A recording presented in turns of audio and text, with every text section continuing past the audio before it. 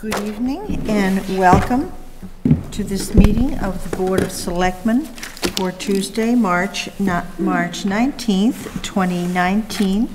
Prior to the meeting, the board met in executive session to discuss litigation strategy with respect to Wall Street development, petition of Eversource Energy for zoning exemption, and to consider strategy with respect to pending litigation, Booth versus Town of Hopkinton, Higgins versus Town of Hopkinton, and Moran versus Town of Hopkinton, because the chair declares that discussion in open session will be detrimental to the litigating position of the board.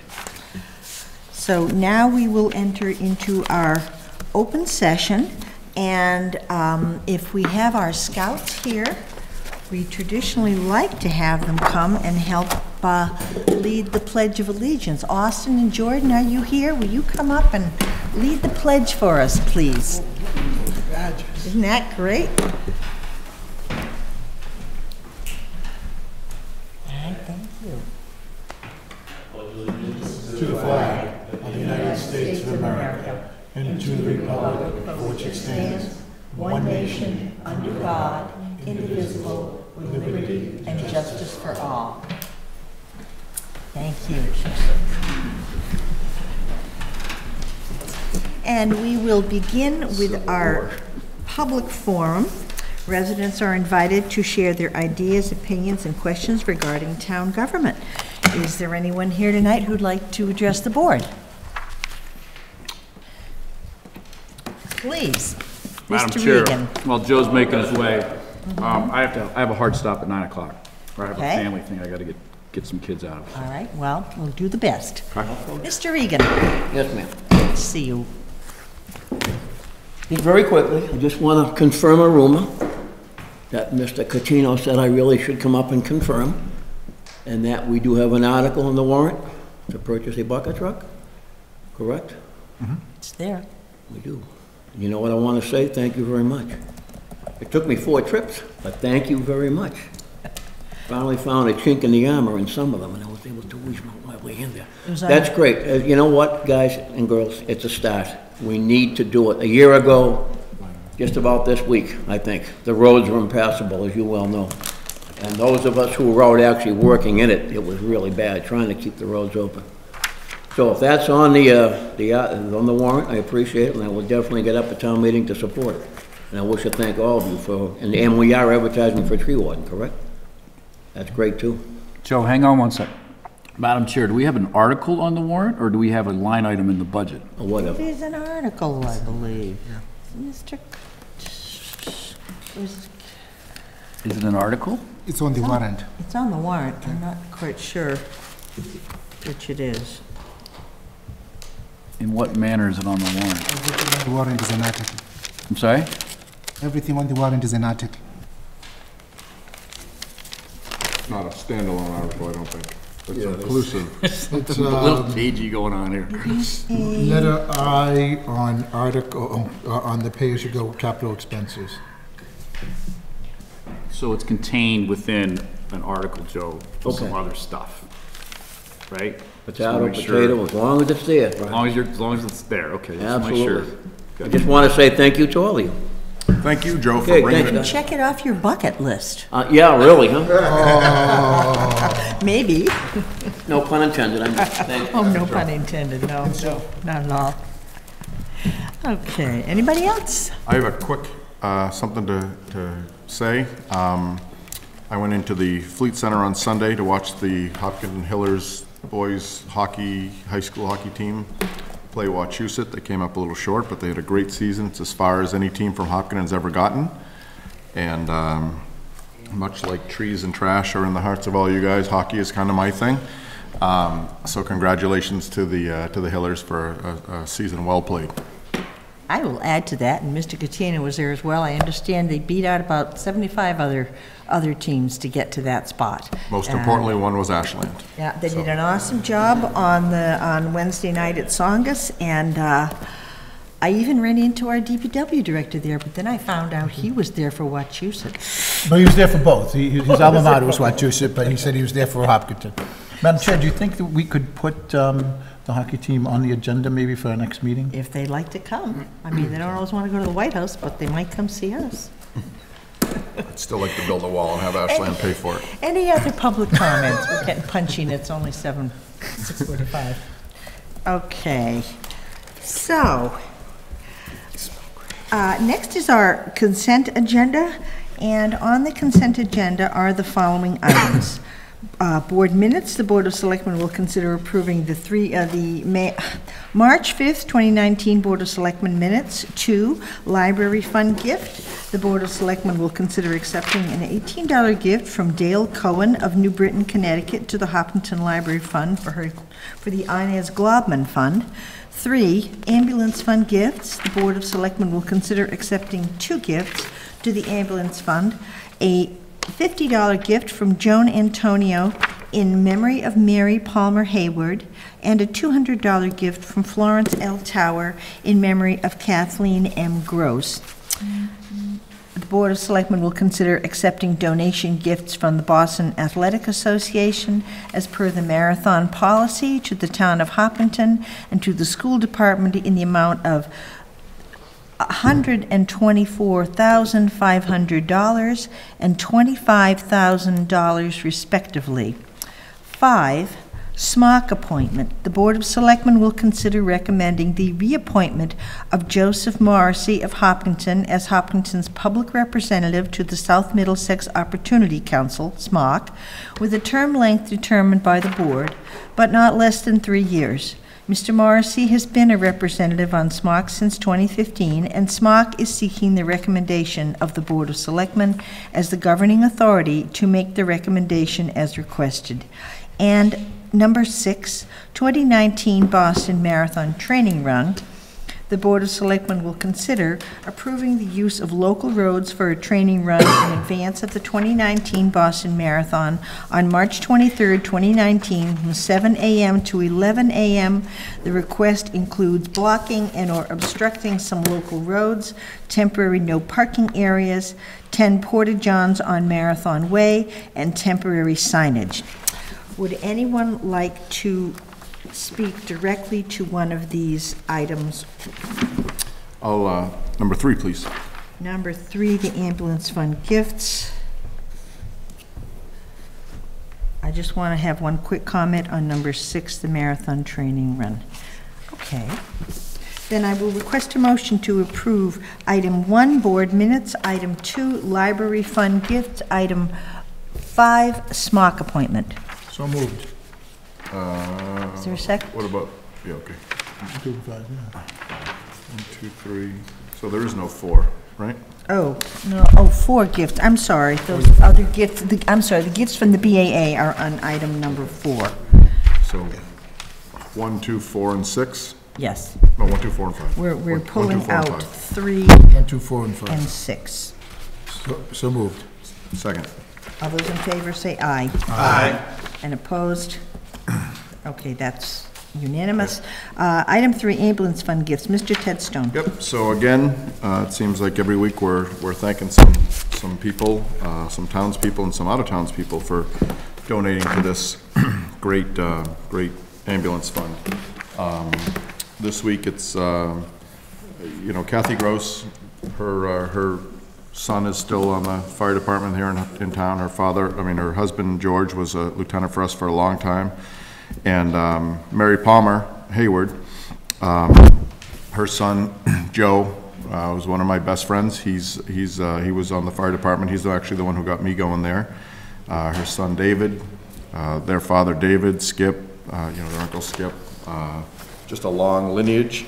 And with how the town's growing, a lot of the stuff from the town, the long-time town people are lost. And I always want to take just a quick minute just to say thank you to the people from town, noting some of these exceptional Hopkinton people that have passed to allow this ambulance fund to keep growing. So thank you to everyone. Excellent. Okay. And I had just comment on the training run. Is there anyone here representing that run? Good evening. Just very quickly, I noticed in the police department's comments that they requested that the porta-johns not go on Marathon Way, as you had indicated, but put them on Ash Street. Are you comfortable with that? Yes, I believe that we ultimately put them on Ash Street last year as it was, so Okay. that's accurate. You're It was Marathon Way was what was specified, but you will be doing Ash Street. Yes. And you have a plan for some kind of cleanup of the site. Absolutely, litter looking cleanup. forward to being here myself, and there'll be volunteers, probably some even in this room, that may be helping out with that. So we look forward to leaving it better than we found it. That's all I want to know. Sounds good. Thank you. If I may, sorry, Mr. Kamal? through the chair, may be helpful for us to publicly identify who's before the board. You just say your name.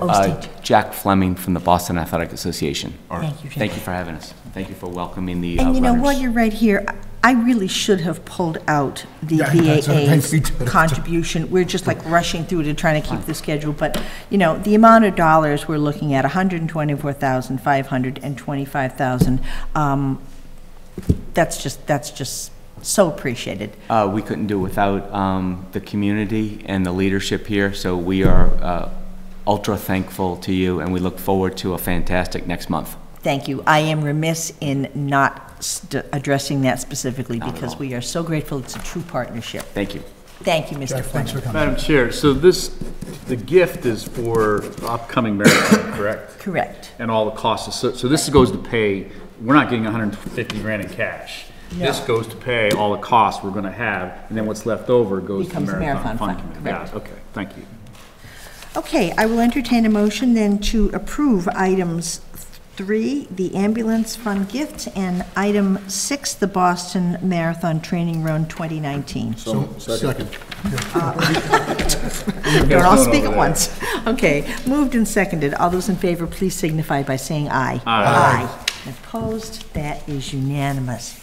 And now, my favorite part of these meetings, we have proclamations. The Board of Selectmen will consider approving proclamations for Eagle Scouts Jordan Hanna and Austin Marquis of Hopkinton Boy Scout Troop 4.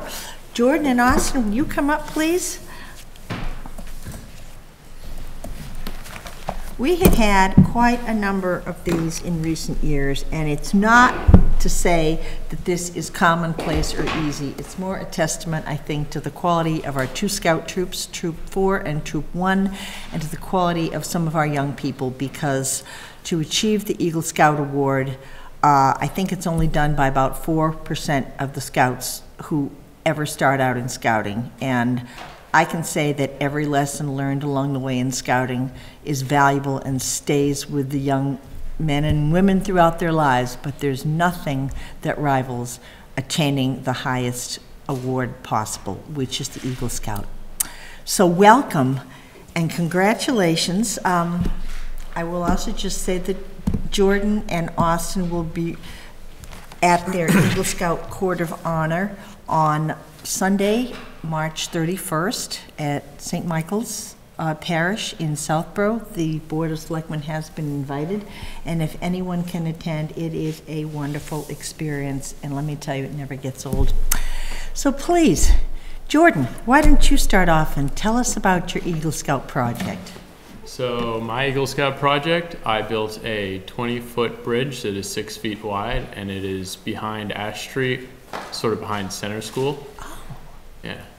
So it connects a series of trails back there over a river to prevent the degradation of the banks. So how would you access it? Down, like, with where the Albert Charles Trail is going to go, or? You can access it from the farmhouse on Ash Street, Oh, or Elmwood. up behind Center School. Okay, excellent. And Austin. Yeah. For my Eagle Scout project, I went to Orchard Hill Retirement Center in Shrewsbury, and I installed a large purple mountain birdhouse there on a pole, and we hoisted it up there. And around that, we installed a lot of flower bushes and shrubs and a lot of other scenery for them. So it was nice. And Austin, tell us what else you have to do to become an Eagle Scout. That's just the capstone. Yeah, It's it a really long is. road. Other than the project, you have to get a certain amount of merit badges, abide by the Scout oath and law in your everyday activities, and to participate in other like community service projects. so like other Eagle Scout projects you can help with. And yeah. So, And Jordan, it sounds to me like the projects you two do, it's not like you do it yourself. These are too much to do it yourself. What goes into one of these projects, and what are the elements in a project that would qualify with your troop as an Eagle Scout project? So actually building the project is only 1 or 2 weekends, but the series of planning, the months of planning beforehand is really the majority of the work, and you're leading your fellow scouts in that project. So that's the real challenge, is to organize it and fundraise for it and reach out to people to see if they can help you with it. It's the connections to make it happen. And the stuff that doesn't go right along the way probably teaches you a lot too. Yeah. Did you have any of those? Yeah. Just some minor mishaps along the way with the Eagle Scout project, like maybe people like misplace things. So like, oh, we can't find a shovel somewhere, so now we have to go find a shovel and then come back and then, you know, do that all in a like set time frame. Yeah. So. Yeah.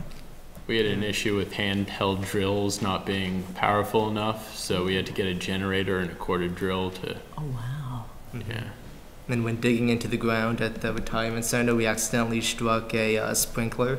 Ooh. So we had to work around that, but it's all good now. Where does the money come from for these projects? For my project, at least, it was all donated by the beneficiary, Orchard Hill itself. But usually that's not the case. Usually you go around and fundraise for the project. So for mine, I fundraised by going to the recycling center and collecting cans, and then depositing those for. And then I also had some donations and businesses donated materials. It's a lot of cans to fund a bridge. Yeah. Wow. Board members, questions, please. I was No, waiting for you to ask I anybody know, else. but these Eagle Scouts are one of my favorite things, and I just can't help it. Now, Just to actually continue. picking up on Madam Chairman's comments on needing help, are there any local businesses or people that you'd like to give a shout out for? Because this is, you know, it's important to know the businesses that really do help out. We have a as was mentioned before, we have a great pair of troops in town, and we really do produce a lot of Eagle Scouts. And there are certain businesses in town that really step up. So are there any that really came up and helped either of you? Hopkinton Lumber donated a lot of the hardware for the bridge, and the top of the bridge all came out of the old barn on Ash Street, so it's recycled wood.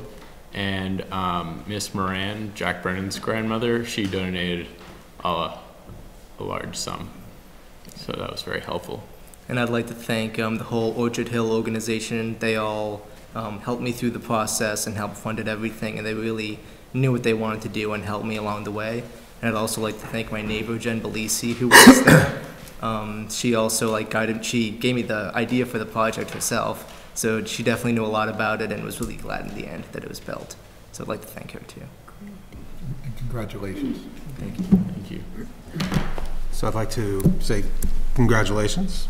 It's a fabulous achievement. Mike, I've been riding the trails out by College Rock and up in Vietnam on my mountain bike, and I see these bridges all the time. So one of the questions that's always arisen in my mind is, like, do you guys go out and get plans for these? Are these pre-planned, or is this like the design something that you come up with as a scout?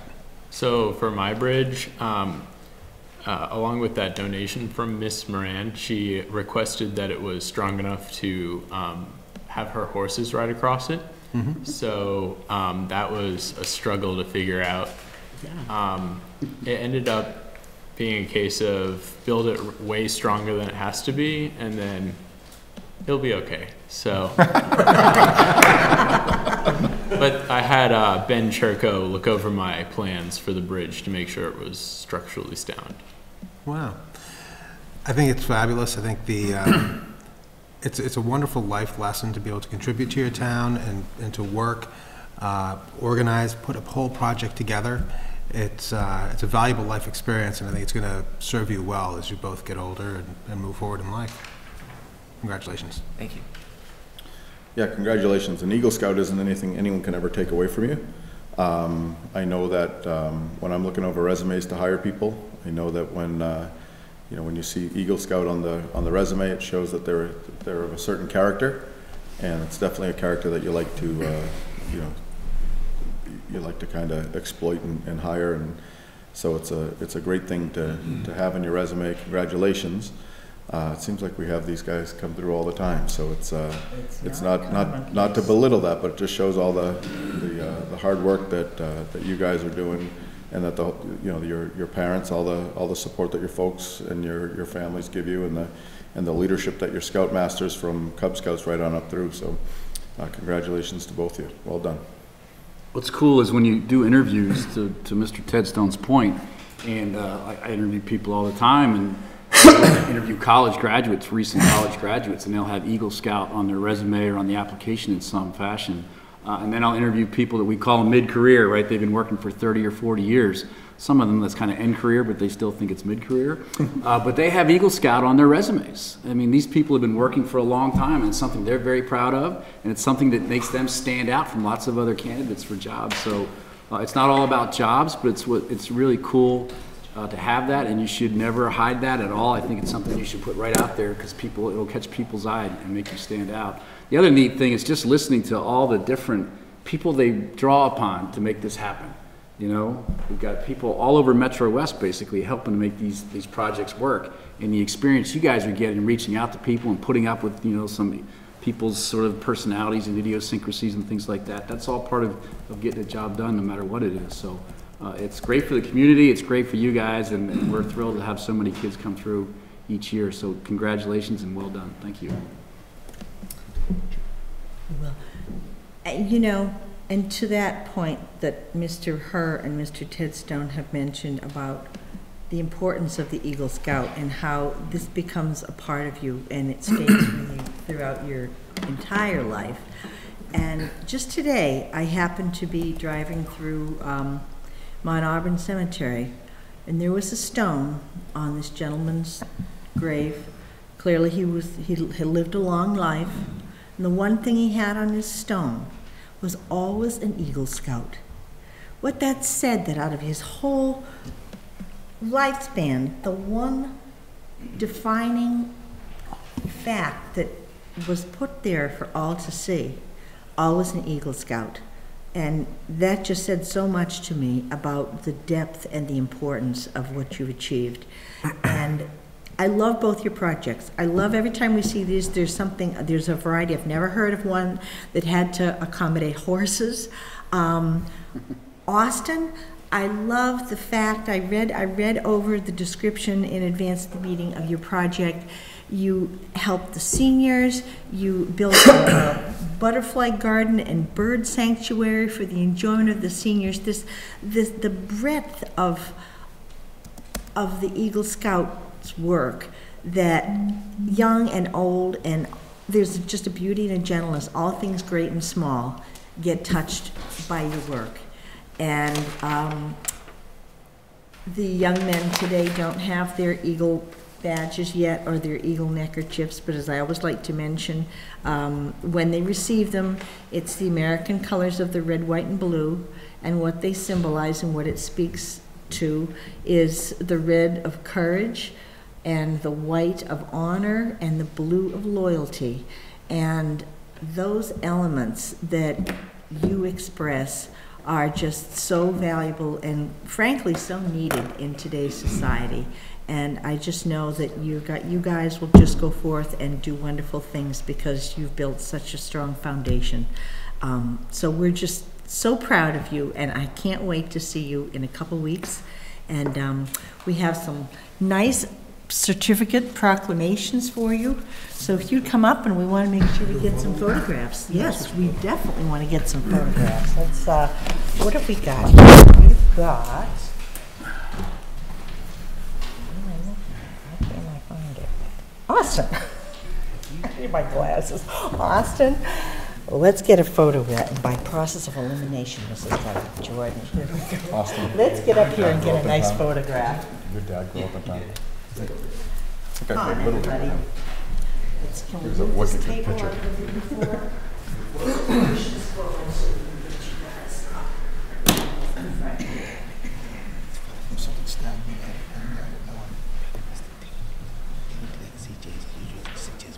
Agreed. Open them up and show them for the cameras.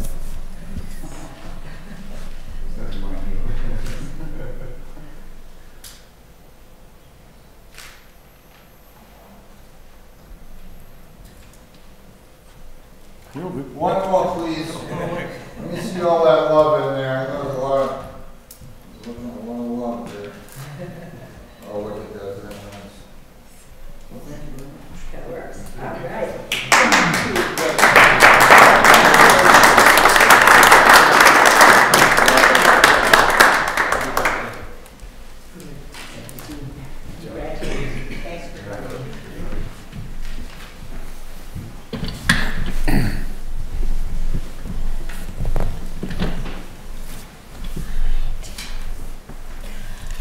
That's always a highlight. Always a highlight. So next on our agenda, we have a parade permit, and this is for the Hopkinton Little League Opening Day Parade and a special temporary alcohol license annual fundraiser. The Board of Selectmen will consider approving a parade permit and a special temporary alcohol license for Amanda Robichaux and Jason Mahan on behalf of the Hopkinton Little League. One, a parade permit. Opening Day Parade is on Sunday, April 28th, 2019 at 11:30 a.m. Road closures are requested for Main Street from the Town Common to 85 Main Street. And two, the special temporary alcohol license is for wine and beer only for an annual fundraiser on Friday, May 17, 2019, from 7 p.m. to 11 p.m. at the St. John's Parish Hall. Marty's and Startline Brewery will be supplying the alcohol for the event, and tip-certified servers will be serving alcohol. Expected number of attendees is 200. So is there someone here to represent the Little League? Come up, please. And I think we should probably take these as two separate votes. Good evening. Good evening. Good evening to you. You are? Jason Mahone. I'm the president of Hopkinton Little League. Great. Well, I know we've done this before, at least the parade, so I don't know, does the board have any questions for Jason about the parade permit or, well, let's do the When does the parade take place? No, I'm only kidding. So a comment, I don't know, is this where we would do a comment? Absolutely. So, Question, comment? So Jason, how long you been on the board in Little League? The board, 7 years. It's my third year as president. Third year as president. Yep. So this is at least my kid's third year playing Little League. And these guys, they do a great job from top to bottom on this Little League. The parade is well thought out. They do a good job organizing it. It's quick. The ceremony at the field is succinct and meaningful, and you guys do a good job. So thank you. I've been a participant in this from 8 to 13 and years of age, and now as a parent I've been a participant by watching, and flawless. You do an absolutely awesome job. Thank you very much. Excellent. Other comments from the board members? Well, I want to say thank you for this year coordinating with our neighbors at our house of worship, the Korean Presbyterian Church, and putting that at 11:30. It just helps everybody. It helps parents who want to attend services. And as one who's often late to church, I know the last thing you need is to not be able to get into the parking lot. So that half an hour made a great difference last year, and we appreciate you just No problem. baked it into the cake this year, and I'm Glad very it worked grateful. out. Excellent. And I saw you there last year. I hope you had a good time. Yep, I got Madam it. Chair, I'd like to make a motion to approve the parade permit and to just the parade permit. Let's do the parade permit. The parade permit for the opening day parade on Sunday, April 28th at 11:30 a.m. Second. Second, motion has been made and seconded. All those in favor, please say aye. Aye. And opposed, that is unanimous. Good luck. And the temporary alcohol license for the fundraiser. This looks like it's a usual standard. So with that, Madam Chair, I'd like to make a motion to approve the temporary alcohol license for wine and beer only for the annual fundraiser on Friday, May 17th, from 7 p.m. to 11 p.m. at St. John's Parish Hall. Second that. Are there any other questions or comments before we vote on this? So this one's just a little bit different than the parade. Yep. This one includes alcohol, so Correct. it's a little more of something everybody has to watch. That's right. And be careful with, right? So, and whoever gets the license, the one-day license kind of has their name on it. Just saying. Yep, understood. Thank you. That's good. Okay, then, having said that, a motion has been made and seconded to approve the special temporary alcohol license. All those in favor, please say aye. Aye. Aye. And opposed, and that is unanimous, and thank you. Good Thank you luck. very much. Hope the weather cooperates for that parade. So far, so good. If I may, so Yes. there's a request also for a fee waiver, and I think it's included in the draft motions. I'd like to make a motion to waive any fees associated with Second. this. All right, motion made and seconded to waive the fee for the alcohol license. All those in favor, So please. is there a fee for the parade permit too? I don't think so. I believe so. Oh, I'm sorry. So is your motion to waive Yes. both fees? Yes, Okay. it is. Accept the friendly amendment. All right, so we're amending this to waive the fees for the parade permit and the temporary alcohol license. And that was seconded. Okay, all those in favor, please say aye. Aye. Aye. And opposed, that too is unanimous. Thank you. Good luck. Thank you very much. I expect a tie on opening day. I'll see what I can do. I miss those parades. Those are fun. Come on up, we're gonna Hey tailgate. there. I didn't hear that. Thanks, Jason. Thanks a lot. All right, well, we have a couple minutes to go. We're actually ahead of schedule for our next two I was just public looking over it. hearings. I don't think there's anything else to 3 minutes. So there's nothing we can do in 3 minutes but stretch our legs, I guess. Think we can get through the Main Street Corridor project in 3 minutes? Can we do, Budget update? Number 10, What is it, number 10? What's liaison number reports? 10? Sure. I have to think of my stuff first. Well, we can start. We could start on liaison reports. Does anybody have something they'd like to contribute? I have nothing to report. Makes it quick. I have an elementary school building committee meeting Thursday, I believe. And, no, I'm sorry, it's tomorrow. And I have been kind of a little bit more active in the open space meeting. So those are good stress-free meat. So that's all. And I had a meeting with the BAA about the, this year we're doing a little more for the first mile. Last year, many of the, we had a lot of sponsors that had banners, if everybody noticed, do the first mile from the start, right down past Western Nurseries and stuff. And this year, we're going to match the finish line, where the finish line has the last few miles, they have 3 blue lines. Most of the international marathons have a blue line going the whole 26 miles. So people know what the course is, sort of like the Freedom Trail that has the bricks. But what we're gonna try and match the finish line, and we're gonna have it 3 lines doing the first mile, going just off center. It's a temporary line that goes away after a couple of rainstorms.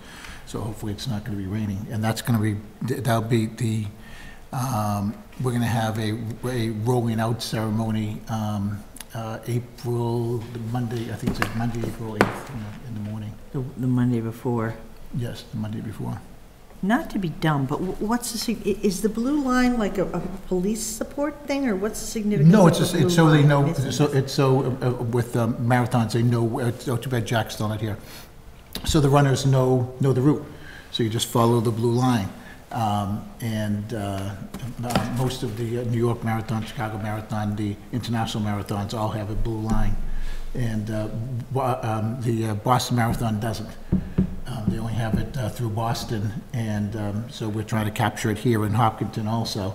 And if the other towns want to do it later on, they can. But we want to expand our marathon footprint and really brand the first mile. How can you miss it with 30,000 people? Right, but it gets thinner. It gets thinner later. Well, this is more taking taking control of that first mile and actually branding it. We are the start. I see.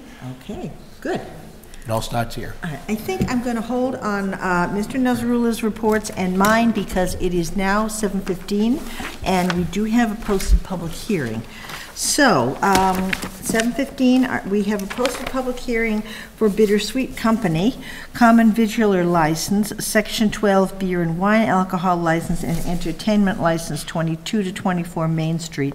The Board of Selectmen will hold a public hearing relative to 1, Section 12, restaurant wine and malt and beverages annual license application from Sharon Dunn on behalf of Oliveira and Dunn, DBA Bittersweet Company, 2224 Main Street, to operate a food establishment 9 a.m. to 10 p.m. Monday through Saturday and 9 a.m. to 9 p.m. Sunday, and 2, entertainment license to allow events to be held on Wednesday through Saturday evenings from 8 p.m. to 10 p.m.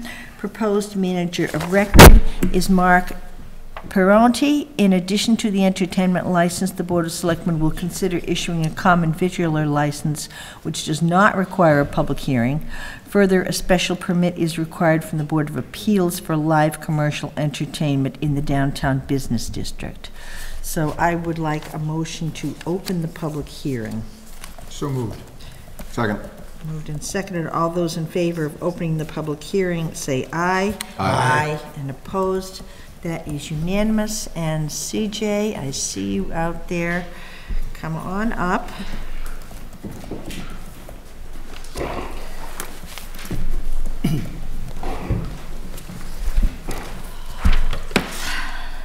So,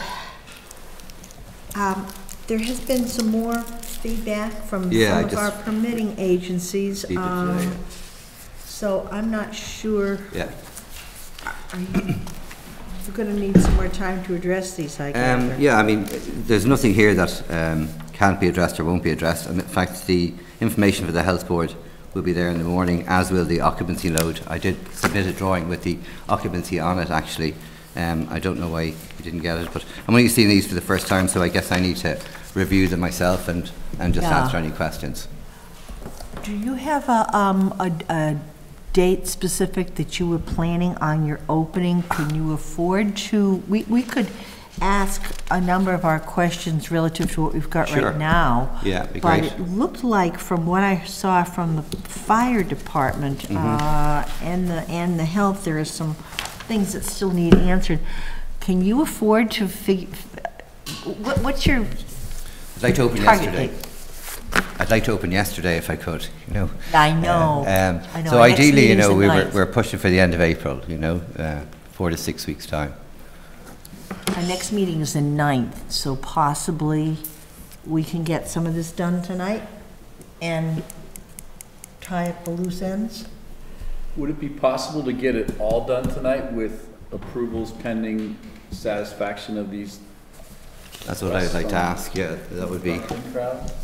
I get that we can't, our colleagues have got some concerns. Sounds like they're gonna get addressed. But, you know, until they are addressed, it would be inappropriate, I think, to have a license fully issued. But if we could pass it or vote on it pending those getting the license not being issued until those things get addressed, the town manager could oversee that or something like that, I don't know. I personally am all for this concept. You know, I going, guess so- part and parcel of this, for me, is a process. If they had been outlined to me last week when the packet went in, I would have had the information for them today, obviously. But with the exception of the health board, which I knew we were just waiting on one drawing, but nothing has really changed from a kitchen perspective, or it's exactly as it's going from Bittersweet, from 28 into 22, 24. The occupancy load is calculated by the engineer, and he has done so, and I did submit a copy of it. All the egresses are marked, all the fire exits on it are, you know, all of this has been satisfied in this particular drawing. He may not have had that particular drawing. It changed several times in the last couple of weeks. Yeah, I think the people in Hopton have very much missed Bittersweet, and I know we've received a number, and we've received a number of letters of support, and, you know, so frankly, I'm delighted that you found another solution, and you're going to remain in the downtown. I think you bring a ton to the downtown, and the things you're proposing are fun and exciting, and really speak to some needs. So I think, you know, you've got some great potential here. I am worried about the size of some of the the questions right now. Things like the grease trap that the Board of Health, that now like. So I filed an exemption for it with the DWP last week or the week before, on the advice of Sean McAuliffe, the health director, because it's a very similar situation to 28 in that they'll probably look for me to put a system in the basement underneath the sinks, which is what I had, because he knows the system at the back of the buildings, and he said it's grease exempt, basically. So I put the application in. I just haven't heard back in time for the meeting, but I would imagine that that's going to be approved, because there's no alternative, I believe. Right. If I may, Madam Chair, I remember I actually helped with the grease trap at your old Bittersweet. Yeah. And one of the issues there is that we have to check in with Westboro, I believe, and we have to go by Westboro's. I remember we used the electric dipper at one point, and then they said that one's no longer. They have a whole new regulation. But I remember that was a couple months that took them to get through that one. That one can be tricky, but that's Board of Health, what we should do around that one. I believe the DPW director might be able to answer that question about the Westboro needs for the wastewater. Share another thing. Mr. Westerling, can you? Yeah, no, I just remember that was because Mr. Westerling worked out real hard getting the first Bittersweet open. If I may, through the chair, regulations do allow for an under the sink. I don't think it's any longer the Big Dipper. We've changed it, but it's in the regulations. We no longer have to go to Westboro. It's in our regulations, so we can work with the applicant. Okay.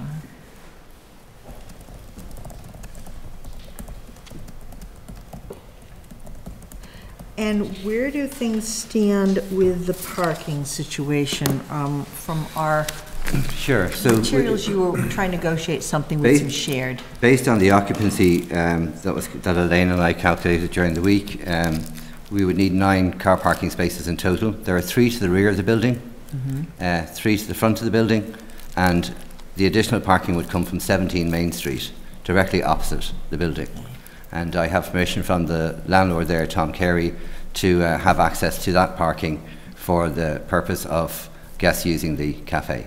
So you have an agreement now in place? I do, yeah. I now have to go through zoning, planning just to do the administration on it. So Elaine, on something that's dependent on planning board, whatever we would issue would be contingent upon their getting, because the planning board is the one that gives that approval. That's correct. So could we issue something without planning board having given their approval? I don't want to put the cart before the horse. Or they could have fewer seats until that approval is received. Do we know when planning board's going to be taking this up? There's been no application submitted yet. Okay. So worst case scenario, you could open without getting, before planning board approves it, and only be able to use a smaller amount of the seating and to have really soft. Yeah, no, it's fine. Yeah, we've been through this. I would have to use 46 or less. So. Okay. Well, I see the fire chief, Chief Slayman there, and I know that you have a number of questions as well. Chief, your feelings, is this something that can be resolved soon, or it's more just a matter of doing your inspections, or what are your thoughts right now?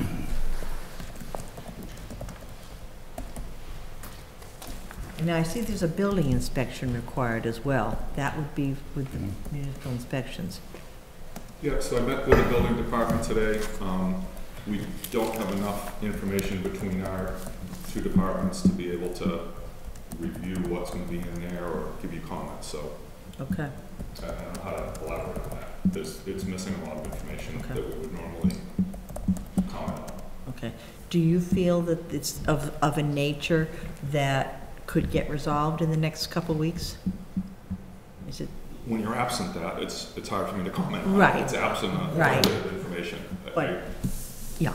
It's absent a lot of information. And the building department needs to do an inspection as well. Yeah, I talked with them, they agreed. I asked them questions when I'm reviewing it, and they're not able to give me feedback on reviewing the occupancy load, the design pieces to it.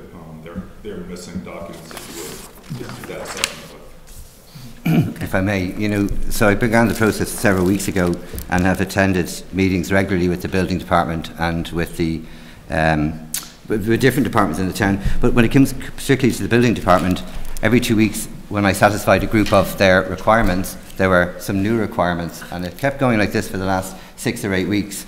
So much so my architect stepped down mid-project because there was differences of opinions, you know, and I sent the information that the architect sent me to the town and said, can you answer this, you know, please, because he's quit, basically.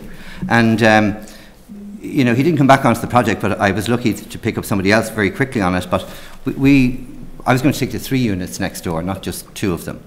And I had the plans done up for all 3, completed, and went to the town, and my occupancy would have been 135 people. And lo and behold, I can't do that because I need a suppression system in each unit. Well, you know, I began the process on January 4th, and, you know, if I had a list of the do's and don'ts right back then, I probably would have been a lot more equipped for this meeting today. The reason why I wanted to submit it, you know, I guess was I wanted to get as much of this done as possible tonight, and then if there was anything I needed to tie up, I would have it. I mean, both these sets of questions, the drawings that the fire chief needs will be here in the morning. In fact, they're probably here now, but they just didn't meet this 5 p.m. deadline, purely because we were just making sure that we were triple checking everything on it and that it was to code. But the engineer and the people working on it are super efficient and super technical, I guess, and they follow every code that's out there. They're not going to compromise it. I guess some of our challenges were wheelchair accessibility. And the amount of investment that's going to have to go into that to bring the 2 buildings together. So, and that's really what he was just finishing today, was trying to get that in so that it fit aesthetically, and obviously everybody, you know, it met code. And so those drawings are going to be here in the morning, I guess, that will answer all of that, and the Board of Health drawings will be with it. So I don't think there'll be any major problems in either one, because I've been working on them with both departments from the very beginning. So it was just because that changed last week, we went from 3 buildings to 2. It kind of changed the whole layout, yeah.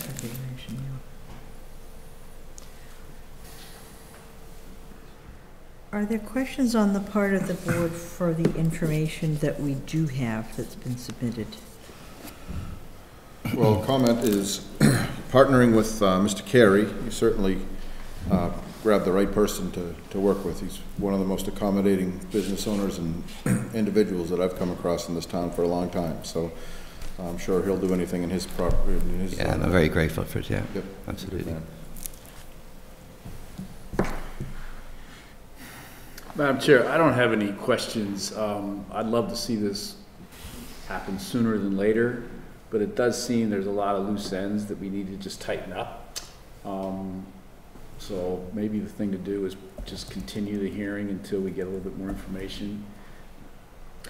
Our Yeah. next meeting, we can do it. The ninth. Well, I see, for me, I just don't want the Board of Health, the building inspector, public safety, the planning board, all to say, wait a minute, how could you guys grant it before we, it's like, now if Ms. Glassford said, oh yeah, it's already submitted, that would be one thing, but if it's, this is the cart before the horse right now, and I, as much as we all want to rush you through, I think that we'd be shirking our responsibility, especially when it comes to the alcohol license, because we were just doing that one-day license, and Mr. Hurst made sure that the Little League knew, and that was just for one day.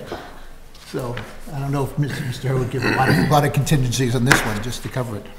Yeah, there's just a lot. Yeah, there are a lot, and I guess the reason sometimes I kind of hold the line on these permits is we put the request out to our permitting agencies and we ask for their input, and we value that and should respect their concerns. So, if there are things remaining with the fire department or the Board of Health, it's sounding like you've got this all kind of in the works, and it's just almost, but not quite. Sure. I would like to continue this till April 9th and hope that we can find something there on April 9th to get this in. And if we get, what we really want is these permitting comments to say, no problems, no problems, Sure. no problems. And if I hadn't had them this morning or yesterday, they would have been answered. But coming in this evening, I didn't have the opportunity to do one. And I accept your decisions. I think it's right. We want to get there, but we want to have the pieces. So we are at 7:30, which is another public hearing, but I would suggest that we continue the public hearing until April 9th, if we can, and hopefully we will get this wrapped up then. Yeah. Works for me. Sir? It's a public hearing, correct? Yes, it is. Are you going to allow for public comment tonight, or? We're continuing it. We are going to continue it. You know what? Well, you know what I can do? Wait 1 minute. I'm going to open the 7:30 public hearing and ask them to hold for a minute, and then I'll come to your remark. So the hour being, if you will wait, the hour being 7:30, we have a scheduled public hearing, and this is for street acceptance. The Board of Selectmen will hear from the public regarding the proposed acceptance of Hunter's Ridge Way and Petty Meadow Lane as public ways. The planning boards recommend approval. Department of Public Works will conduct final inspection when the weather permits. The Board of Selectmen has submitted an article on the 2019 annual town meeting warrant which requests acceptance of the streets. So, Motion to open public hearing made. Is there a second? Second. Second. All those in favor of opening the public hearing say aye. Aye. And opposed, that is unanimous. And I think Mr. Westerly, you're probably here to speak to that. With your forbearance, if we can hold just another minute and we'll finish up this agenda item. Here also. Yes, yes, Mr. Nation too. Sir, you did have a comment, please. Your name and address, please. Yes, thank you, Madam Chair. My name is Keith Regan. I live at 13 Walcott Street. Okay. I was just a little surprised. I think you went kind of fast over the parking issue. This board just a few weeks ago was saying how bad parking is downtown. You made an agreement with the developer to try to add some parking to downtown.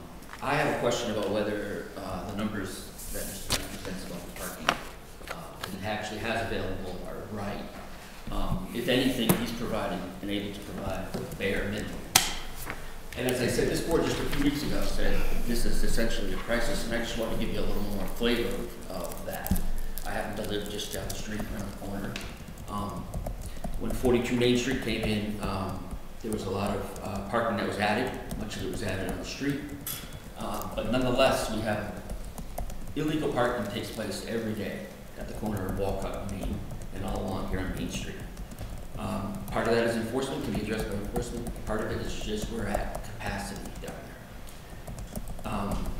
And I just asked you to take another really good look at the parking being considered here and whether the mitigation of the parking demands are being met, whether they're being met the same way that other licensees have done. And again, I just mentioned 42 Main Street, and you can see the parking lot there. Obviously, these are different scales of of operations, but nonetheless, I think you already have a problem. I think it's more than a nuisance. I think it is a nuisance, and I think it deters business. And I want to be clear, I have no problem with the use being proposed, and I have no problem with those properties being actively used. There's a reason they've been vacant as much over the last 10 years as they have. And I think parking has a lot to do with that. And I'm just not sure if maybe you should maybe recheck, as I say, whether he's met your requirements. It's one thing to meet the minimum requirements in the zoning bylaw, but you have a higher authority. This is a license process, so that's all I wanted to say. Thank you. You know, I will say, and Mrs. Lazarus might help us with this too, a couple years back, in an effort to bring more business into downtown and recognizing that it's an old downtown, doesn't have the parking area, the board, I believe it was the plan, we did enact special parking requirements for the downtown, which were less than, say, a brand new development. And, you know, with the understanding that there was on-street parking available or whatever that could absorb it, except now there's a lot of businesses that are all calling on that. Mrs. Lazarus, if you could just speak to how this, the 9 spaces meet the requirements. The number is based on the number of restaurant seats, the number of employees on the largest shift of the business. And so there's a calculation in the bylaw. So, I mean, it does meet based on our current regulations. Whether those are adequate now based on the increased pressures. Well, I'm not sure there's 3 spots on the street, given that if you're just looking at 22 to 24, I'm not sure there's 3. But maybe, I'm not sure how that, maybe the partial spots get counted. Sure. Because I read the bylaw, they have to be within the side lot lines, isn't that correct? Okay.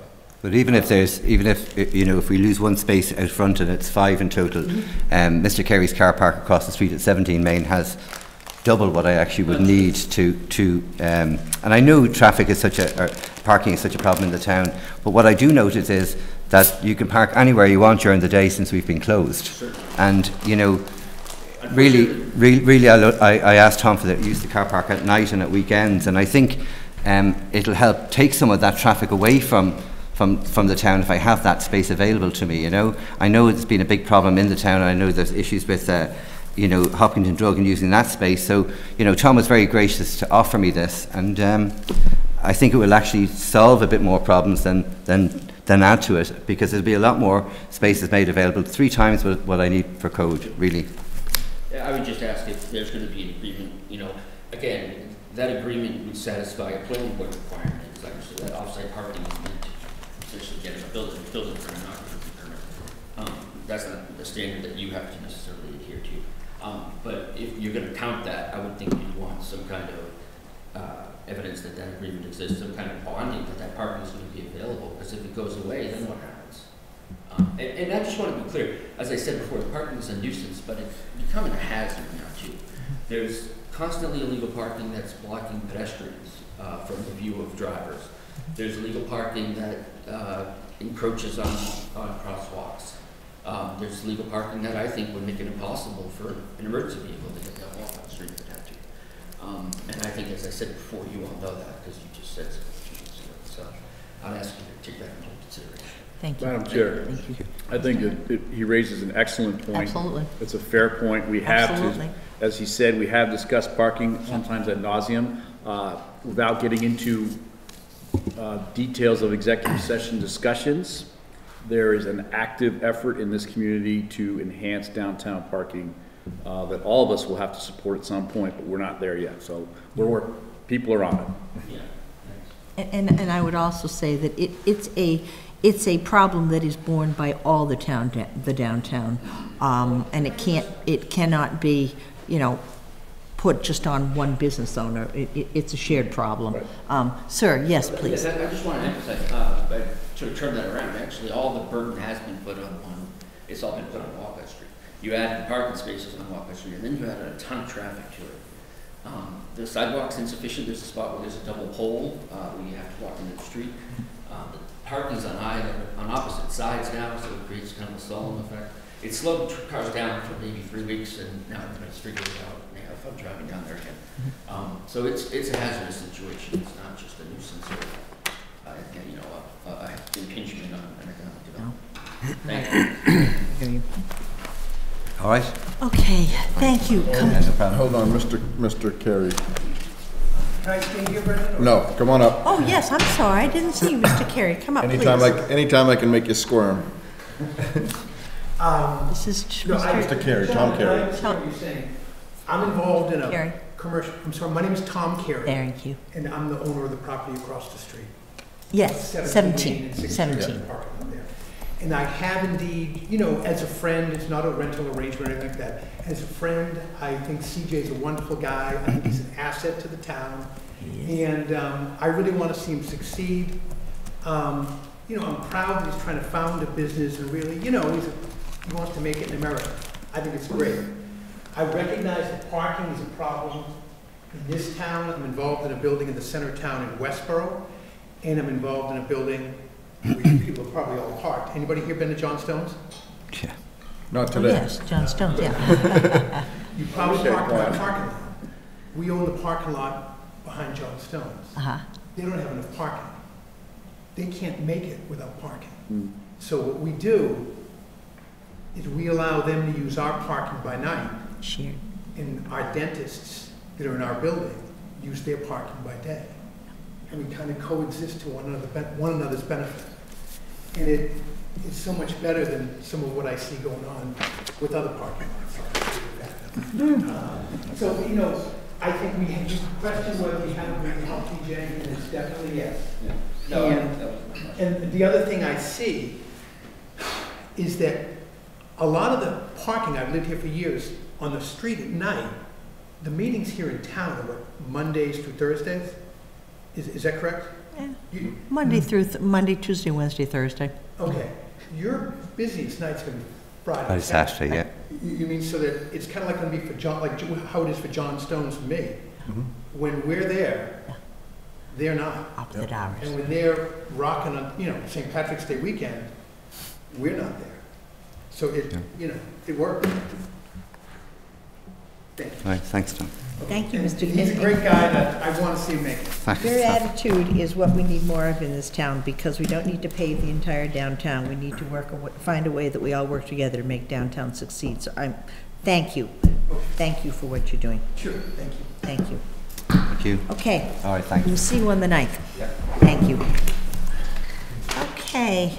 I apologize for the delay, but thank you, Mr. Nation and Mr. Westerling.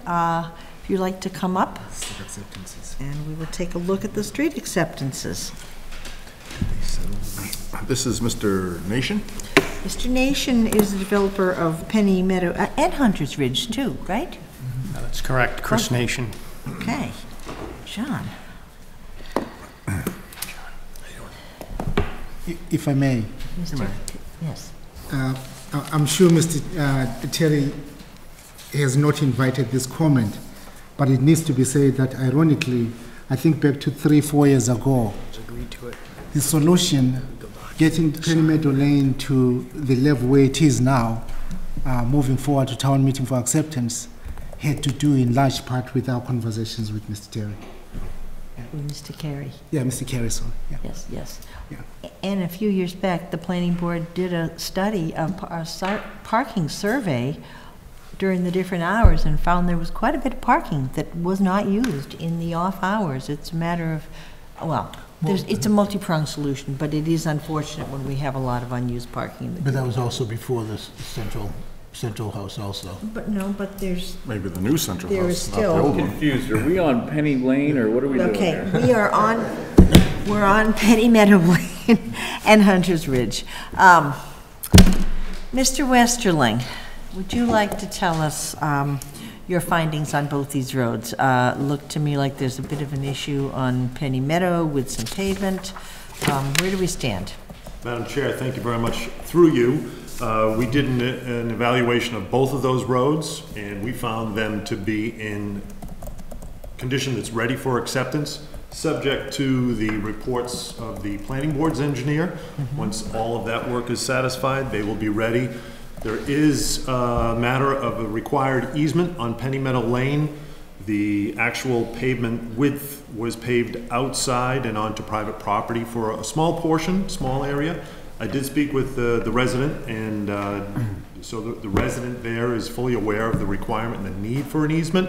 And I defer to Mr. Nation as to the standing of that proposal. So that 2 feet of excess pavement, it's not the full length of the road, it's just on an individual lot? For a portion of an individual lot. Yeah. It's 1 foot 4 inches wide, and it stretches the course of roughly 40, 50 feet. Okay. The property owner has been given easement documents to sign. They've indicated that they will sign those upon review. And as soon as they're signed, I'll have them back and recorded and given to the town. So when I looked at the materials that were sent to the board a couple days ago, at that point, I know you said you were going to look into could that possibly be cut, and if not, then you'd have to get the easement. So you can't remove. You find you can't remove the pavement. You have to go with the easement to leave it there. To back up on that, the approved plan does reflect that the pavement went over that line, but no one picked up on a specific request or need at the time to have that become an easement. To get the 18 feet in the plan, due to what happens on the other side of the road, due to there's some ledge and some grading issues there, the road just pushes to that side just enough, and it's right at 18 feet now. So to cut it shorter creates a different problem. So you really need to leave it there. You just need to get the homeowner. Seems like the appropriate thing to me. Okay. Okay. And so, you know, on paper, this is hard to even see unless it's blown up to a larger scale. You know, the printed line absorbs this overage on the as-built plan. but to Mr. Westerling's point, from what I read, like there was a undersized pipe, I guess was 10 instead of 12 or whatever. The engineer said that's not a problem with the capacity. It seemed like the main outstanding thing was that extra bit of pavement, because we don't want to accept that road and then the easement or the cost of obtaining easement be on the town. So I will open up to the rest of the board, but it sounds to me from what I looked at that we could approve the street acceptance tonight with the contingency that that be resolved, and if by some chance we get to town meeting and it's not resolved, then Mr. Westerling, you would recommend not accepting. And that is just on Penny Meadow. Hunter's Ridge seemed to be all in order, correct? Correct. Yes, that's correct. Other members' questions? I have no questions. I have no questions. Geez, I remember when this came up on the planning board. Yeah, I have no questions on it. Just one question on there was a issue about a pipe. Yeah. And are we satisfied with the response? Through the chair, I am. Yes. It's good. 2 pipes. One's too big, one's too small, but they're both okay with the engineers. Yes.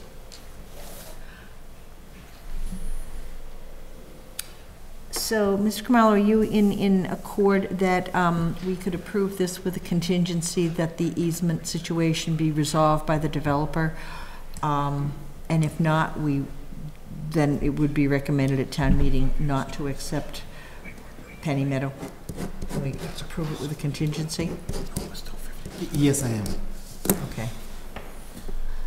All right, would someone, is it in my motions document? I don't know. You read it. Is it in the motions document? Issue. Through the chair. Yes, Mr. Coutinho. Come on. The 100 people in attendance. I'm sorry, it is a public hearing. I always forget this. Yeah. Are there members of the public who would like to comment or ask a question? Mr. Carey. I'll just say, I live on Penny Meadow Lane also by coincidence, and they did a great job stepping up to the front of the lanes. Come on up. Sorry. The folks at home can't see you. By coincidence, I happen to live on Penny Meadow Lane. The Nations did a great job on the street. Everybody's happy. It was a bad situation. It just was not a good situation prior to the solution that Norman proposed. John did a great job, and everybody in the street, I think, Dick and Marty here, would you say? Yeah. Everybody very happy too. Yeah, it worked out wonderfully. happy And if we thank want it to be a town road. Yeah. Excellent, So, excellent. So should we close the public hearing? Okay. Are there any comments, other further public comments or questions? Seeing none, I would entertain a motion to close the public hearing. So moved. Second. All those in favor signify it by saying aye. Aye. And opposed? It is unanimous. The public hearing is closed. And that's both roads? Excuse me? Is this regarding Penny Meadow and Hunter's Ridge? Well, Public hearing it is appears, that revoked. you know, why don't we take them separately? I would request a motion to recommend that the annual town meeting vote to accept Hunter's Ridge Way as and for public ways, and to authorize the Board of Selectmen to acquire by gift, purchase, or eminent domain any land or interest in land necessary for such laying out. So moved. Second. All right, and this is Hunter's Ridge Way. All those in favor, please say aye. Aye. And opposed? Madam Chair, if I may, quick comment. I took a ride down through that Hunter's Ridge the other day. Great job on that. That development looks wonderful. Not that we would expect anything else, but you guys did a good job on that. Did you vote in favor? I did. Okay, so that was unanimous. Okay, Penny Meadow Lane.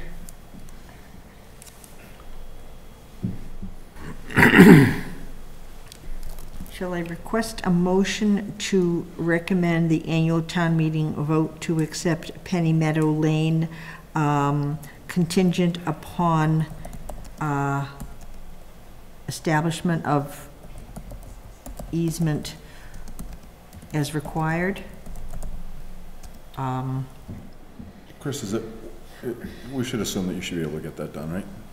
I'm sorry, say that again? You should be able to get that easement all set by town meeting, right? It is in the property owner, to Penny Meadows' hands. They have indicated that they will help us in this. Okay. But without having it in my hands, Can't say definitively. but all signs point to a positive outcome. Okay. Okay, and that's to Penny Meadow where it is. That's correct. Okay, then I will request a motion to recommend that the annual town meeting vote to accept Penny Meadow Lane contingent upon resolution of,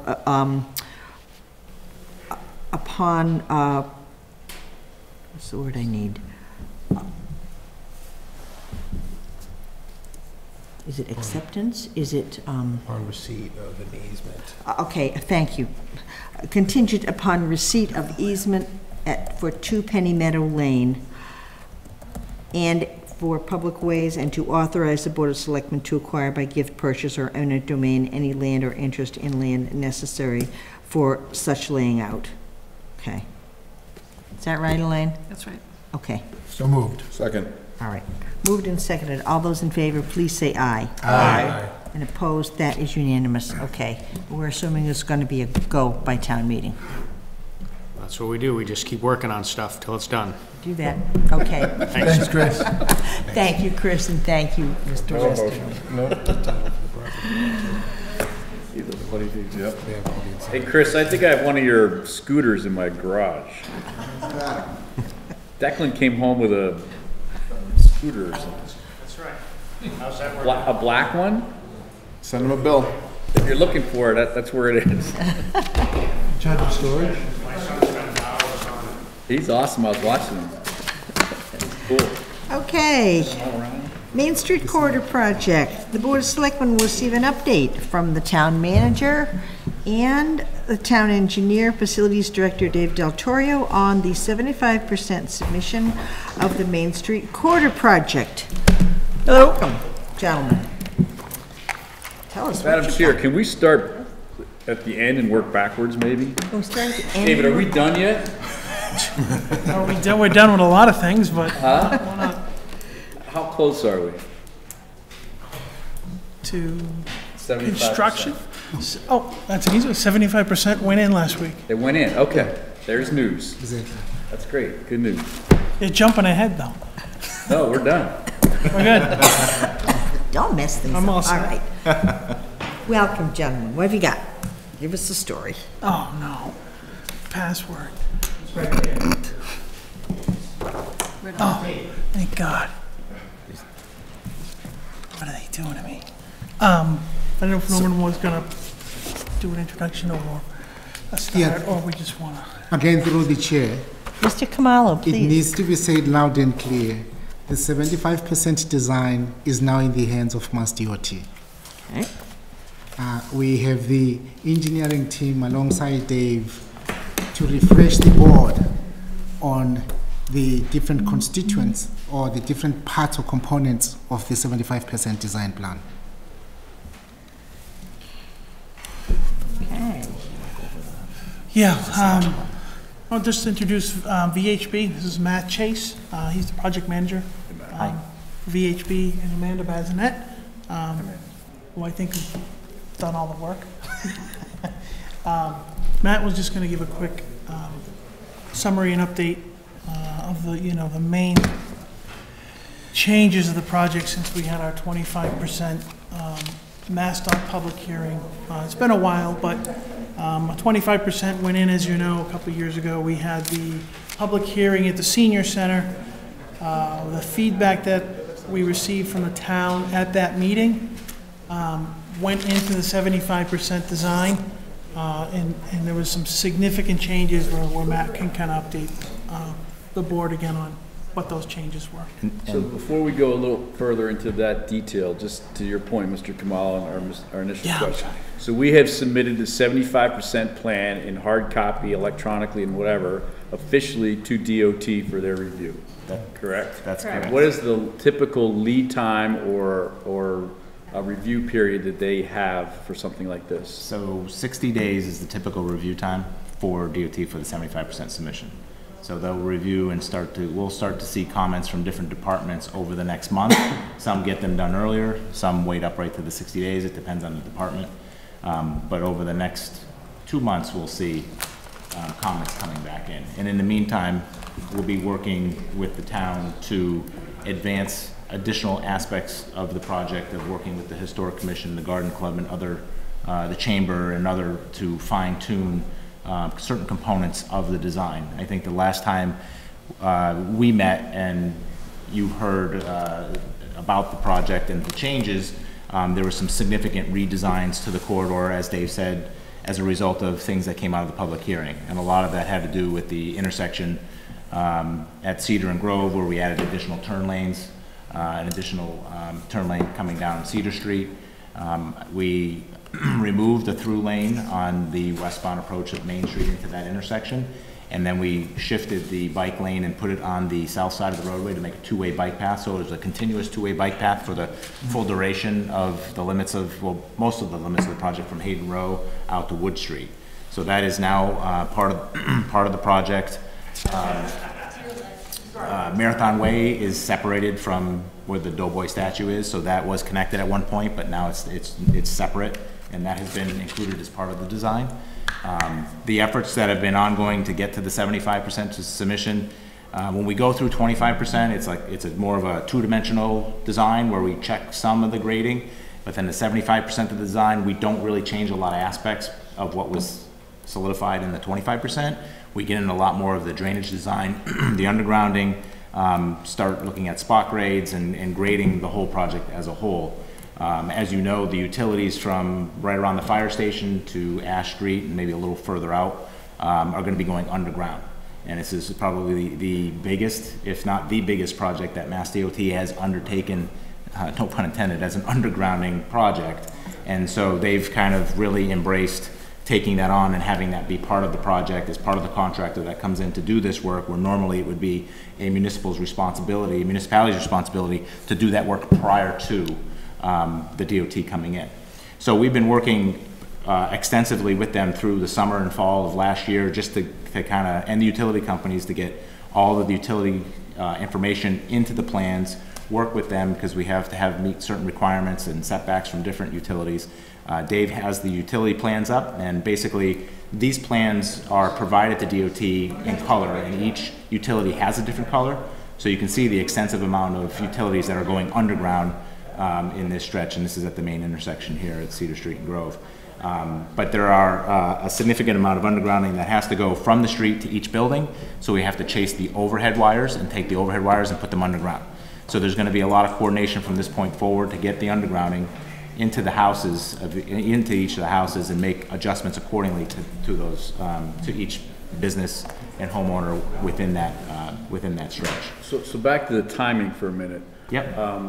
So with the 75% submitted, 60 days for review, they come back with some ideas, they come back with some comments, then how much time do we have after that to incorporate that or sort that out? Do we get to 100%, which I assume is the next submission? So we'll get those back in 60 days. I think our 100% design submissions going in July-ish, somewhere in that month. And then they'll have another 60 days to review. And then our PS&E design will go in around, I think it's September or October, somewhere in that range. And what's the PS&E? Plan, spec, and estimate.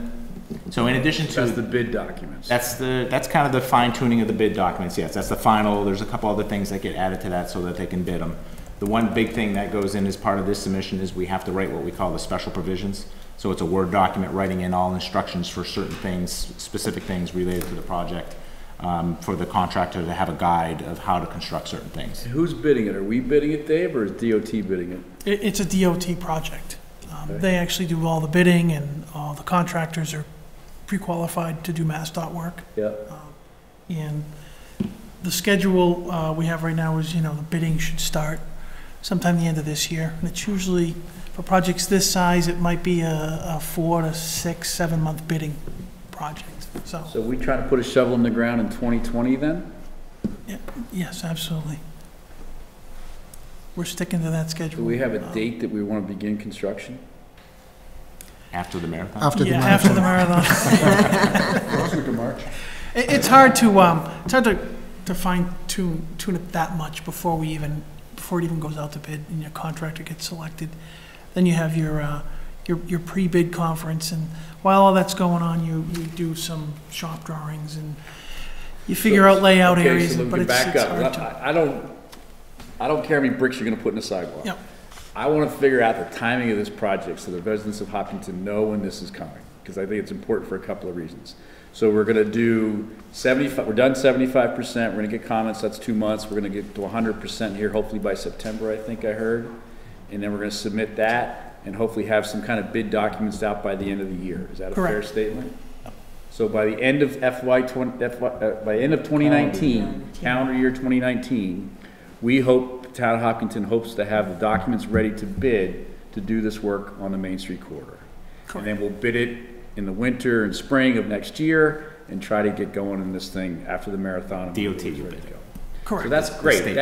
That's big news. That's the first time we've ever had a conversation where we were talking dates and talking actual construction. And I think it's realistic. I'm in the construction industry, so I get all this.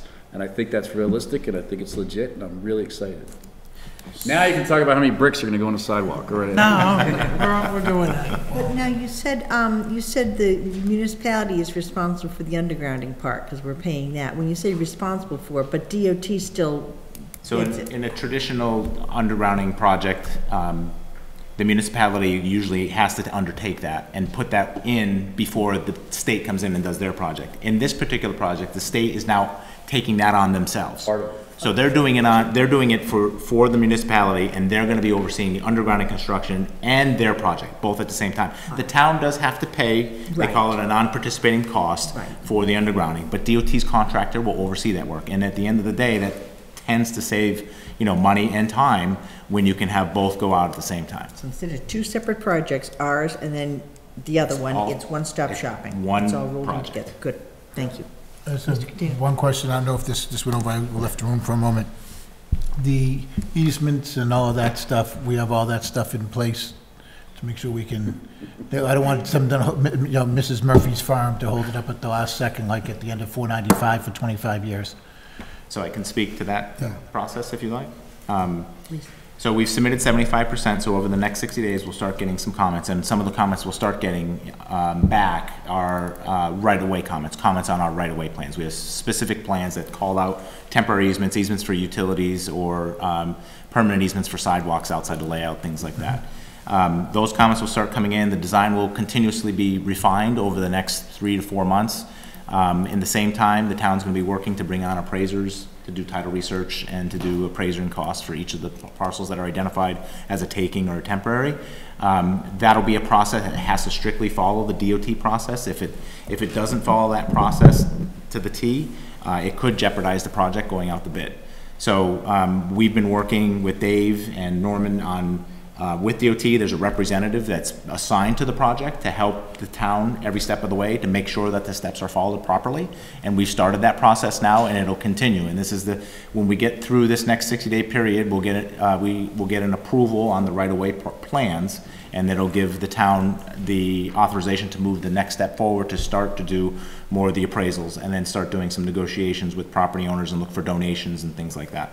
So that is it's a step-by-step process, and there'll be a separate schedule that the state will advise the municipalities, this is what you do now, this is what you need to do next, and you follow it through the process. It will be a process that will be an extensive process. It'll be something that'll have to be followed, you know, to the T, but we've had several meetings with them so far to talk through it.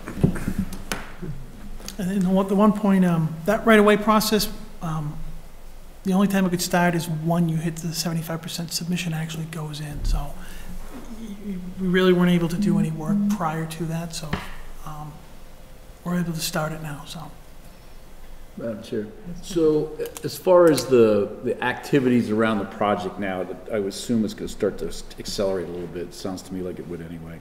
So Matt, Amanda, are you guys on this project every day, or is this sort of a weekly check-in type thing at VHB, or how is that right now for you guys? And how do you see that over the next 6 months? Well, Amanda's smiling at me.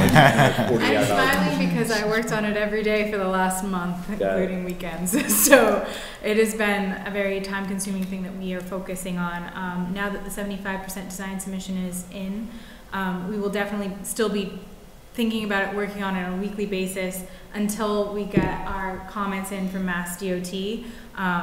It will not be an everyday thing. There will definitely be little things that we're tacking as we go. But once we get those comments, it again will be a main focus that we'll be working on every day to hit the next deadline. So that's kind of how we work. Until we have DOT's comments, it's difficult to progress certain things because you don't want to. That makes sense. But there are certain things that we can continue to work through with the town to make sure that we have you know, certain features and aspects and things like that that we start to fine tune between now and the end of the design, which is a typical process that we would follow. So we're not going to be fully aggressively working on it like we have been, but we're not going to go away either. Right, the town is going to, the next step's on the town, town engineer. The right-of-way process, reaching out to residents. There's working with the building inspection department to actually reach out and possibly do inspections of everybody's property, so we can properly identify the electrical upgrades and stuff and the electrical work interior to the structures. We're going to be going to the Historical District Commission to get their approval and to make a formal submission for a certificate of appropriateness. We'll continue to work with the subcommittee that they put together. Garden Club folks we're going to work with for the landscape architects. Yeah, that's fine.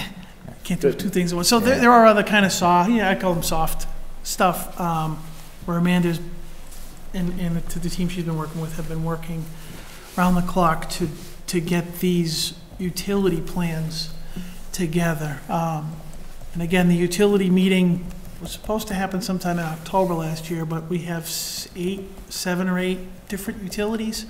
And there was a delay between you know, we must have had 25 parties we had to get together for that meeting, DOT and the utilities and everybody else, and it didn't happen until January 10th. So most of what you see on these plans has been done over the last 6 weeks. So VHB really put their foot on the pedal. So if the utility part is the town section and then there's the rest of the project, and you said that it's being all managed and coordinated all as one, but you said the utility is done first. So does that mean that things are going to get torn up twice? Like first they'll do all the undergrounding and then they'll go back and start doing the rest, or is it all going to be get done at the same time? It'll be Double disruption? It'll be up to the contractor to set the schedule for how he goes about his construction. One of the things that we have to do is we do have to look at a construction schedule for the project as a whole. So we will be working to get a schedule over the next duration of the project design to identify that. When it comes to means and methods for construction, if you're talking about undergrounding, if he's opening up the street to put in undergrounding utilities, and he has to put in drainage for the project itself, he'll be doing that at the same time. Okay. If he's doing widening for sidewalks or other things like that, that'll happen in certain stages. He certainly won't rip open the road, put something down, come back, rip it open again. That's just bad practice. I can't see that happening. Okay. But there will be a means and methods to him doing certain things, and we are making sure that however they go about their work, that it's staged appropriately around the start of the marathon, so that, this is anticipated to be 2 construction seasons. So at some point, he'll have to shift gears and focus on another part of the project and stay away from that area and make sure it's set and staged in an appropriate manner for the next year's, or the 2021 or whatever it might be for that year, for that race. So to the greatest extent possible, you do try to coordinate the openings and the disruption to do multiple things at the same time. That's correct. And the contractor, there's specific language in the contract that he has to maintain access to businesses, to properties for pedestrian and vehicular, and he has to stay away from certain peak hours of travel times and that sort of, so he doesn't disrupt some of the commuter peaks and some of that. So there'll be certain things that he can and can't do. And that'll be all set in the contract documents. So that was my other question. I mean, I've driven through a lot of communities that have had these projects, and obviously there's disruption, but they've also survived.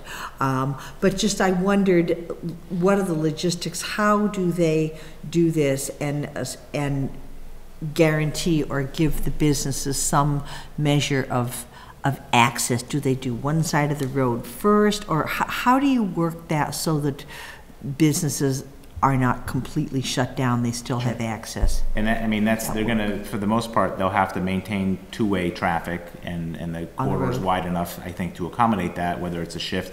He may work on this side of the roadway and have traffic go on this side, work in the middle and have it go around the work zone. There's different ways that they can work that. You will have a resident from Mass DOT that will be your representative for the project, and he will be probably contacting directly Dave to schedule meetings with the businesses or with the town to have updates accordingly, to talk about what construction activities are coming up that next week or 2 weeks, and so that way everybody's informed and know what's happening. So that will be his responsibility from the DOT's resident perspective. There'll be a pre-construction meeting well before any work happens to let the town know of what the schedule is. The contractor has to put a schedule together to share with the town and with DOT to say, this is what I'm going to do. I'm going to work at the signal at this point. I'm going to do this over here, and so that'll be mapped out, along the way and shared with the town, so they're well informed of everything that's happening. By and large, businesses should be able to remain open. Yes.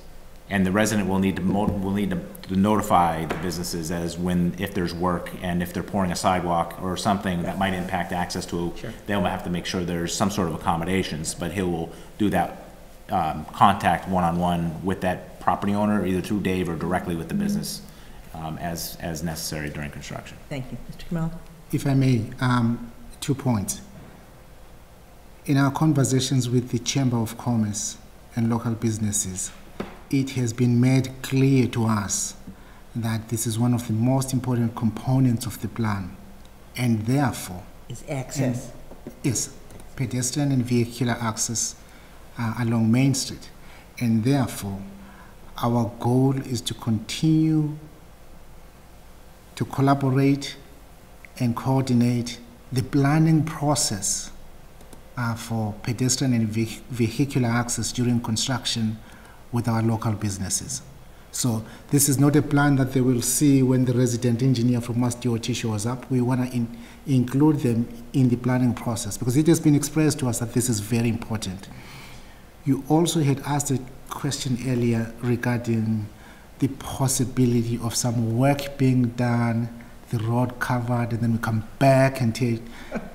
We want to remind the public that Eversource is planning a gas main replacement project on Main Street. To date, We have sent several emails to Eversource asking that we receive the detailed plans, especially how they will manage the construction phase. And John, we have not heard back from Eversource. If I may, Madam Chair, because isn't there, don't they put a moratorium when a new road goes in by the state? Isn't there a moratorium for like up to 3 years or 5 years? 5 years. Yeah, so Eversource, that they can't dig. The state puts in a new road, you have to. Opening permits. Yeah, you're not allowed to open it up. In fact, through the chair, our goal here is that the Eversource project occurs before or ahead of the Mass DOT Main Street Corridor project. Well, time's getting short. Yeah, we've been coordinating with Eversource Gas for a couple of years. Trying. With the design of this project and theirs, and they have the plans, they have the 75% Yes. plans that have been submitted, and VHB has been coordinating with them for a couple of years now on this project. So, but we are actively, between DPW and myself,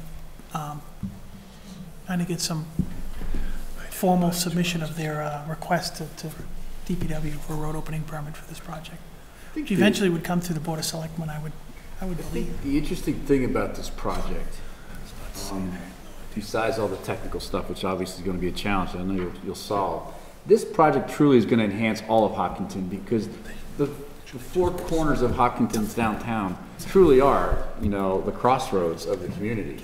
I mean, those corners, everyone's going to go through this process, whether you come right into downtown or not, because if you're coming from my side of town to take your kids to school on a Monday morning at 7 a.m.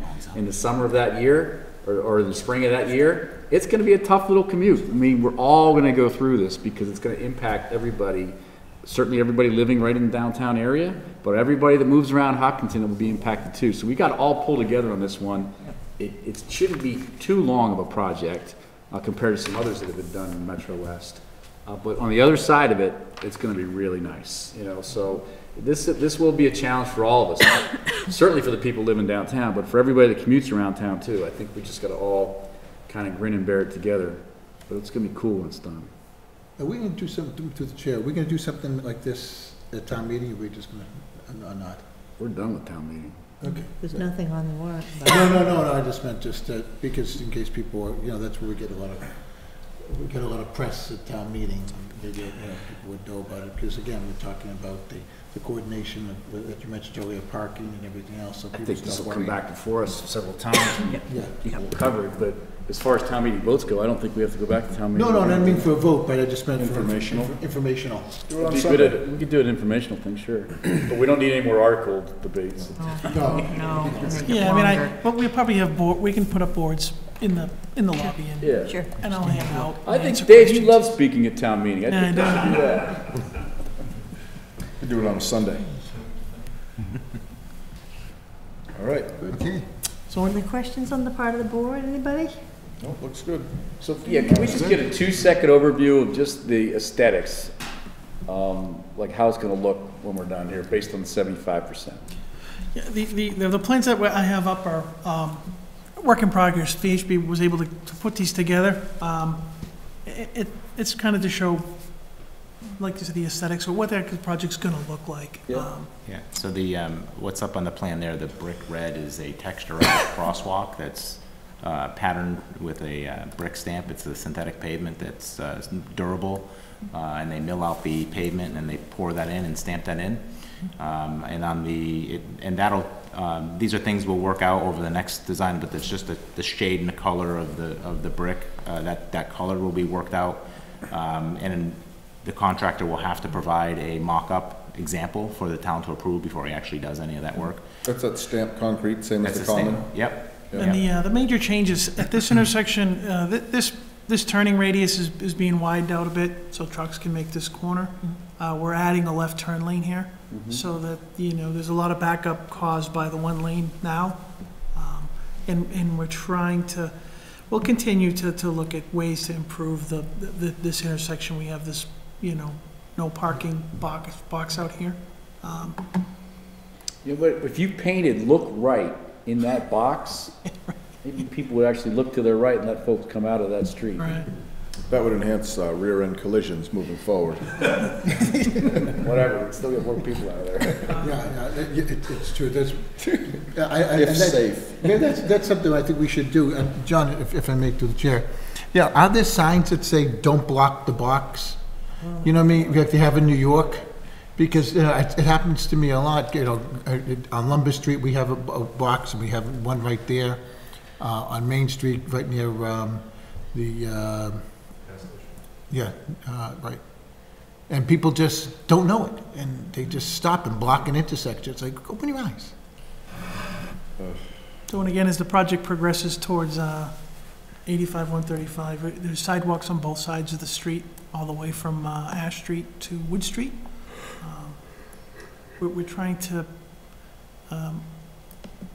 reduce the number of pedestrian crosswalks that are out there now, but with the sidewalks on both sides, it helps us, allows us to do that. Is that the bike lane, that red line there? Green. This line? On the south side, parallel with the road there. There's a cement concrete stamped buffer between the bike lane and the edge of the roadway on the south side of the road. Right. And how raised up is the bike lane? There's a 4-inch curb reveal at the bike lane and then an additional 2-inch curb reveal between the bike lane and the sidewalk. Okay. And where you show all these trees, I assume these are new trees. Yes. All the trees, the colored up trees on the plans are new proposed trees. There's one thing I'm never convinced happens in developments in general is they show all these trees on plans. Yeah. And then you go through the neighborhood and you're like, where are all the trees? Yeah. I don't think the trees ever quite make it. We really need trees along here. We want a tree-lined streetscape, you know? Are we having a light here? We've done our best to locate them where we can. There are some limitations because of all of the underground utilities, and then in the first half of the project, the overhead wires do limit the placement in some locations, and making sure that we maintain an accessible route for the entire length. But we are doing our best to put back several trees, particularly in the downtown area. As you head further to the east, I believe there's several more trees in there. Dave can show you. Yep. Yeah, at the intersection, that's nice there on the right side. Where the gas station is now, that'll be good. So we come through, obviously, we have this newer green space in this area to the west on Grove Street. And then coming up, the right-of-way widens up as you go towards by Walcott and over towards the Common, so we'll be able to utilize until you get to the Common, where we can add a lot more trees. And there's some additional green space that we can do. Are you putting trees on the Doughboy Triangle? There are some proposed, however, we are planning on meeting with the Historic Commission to get their And the input. That's her. This is a work in progress. Good luck. They got this.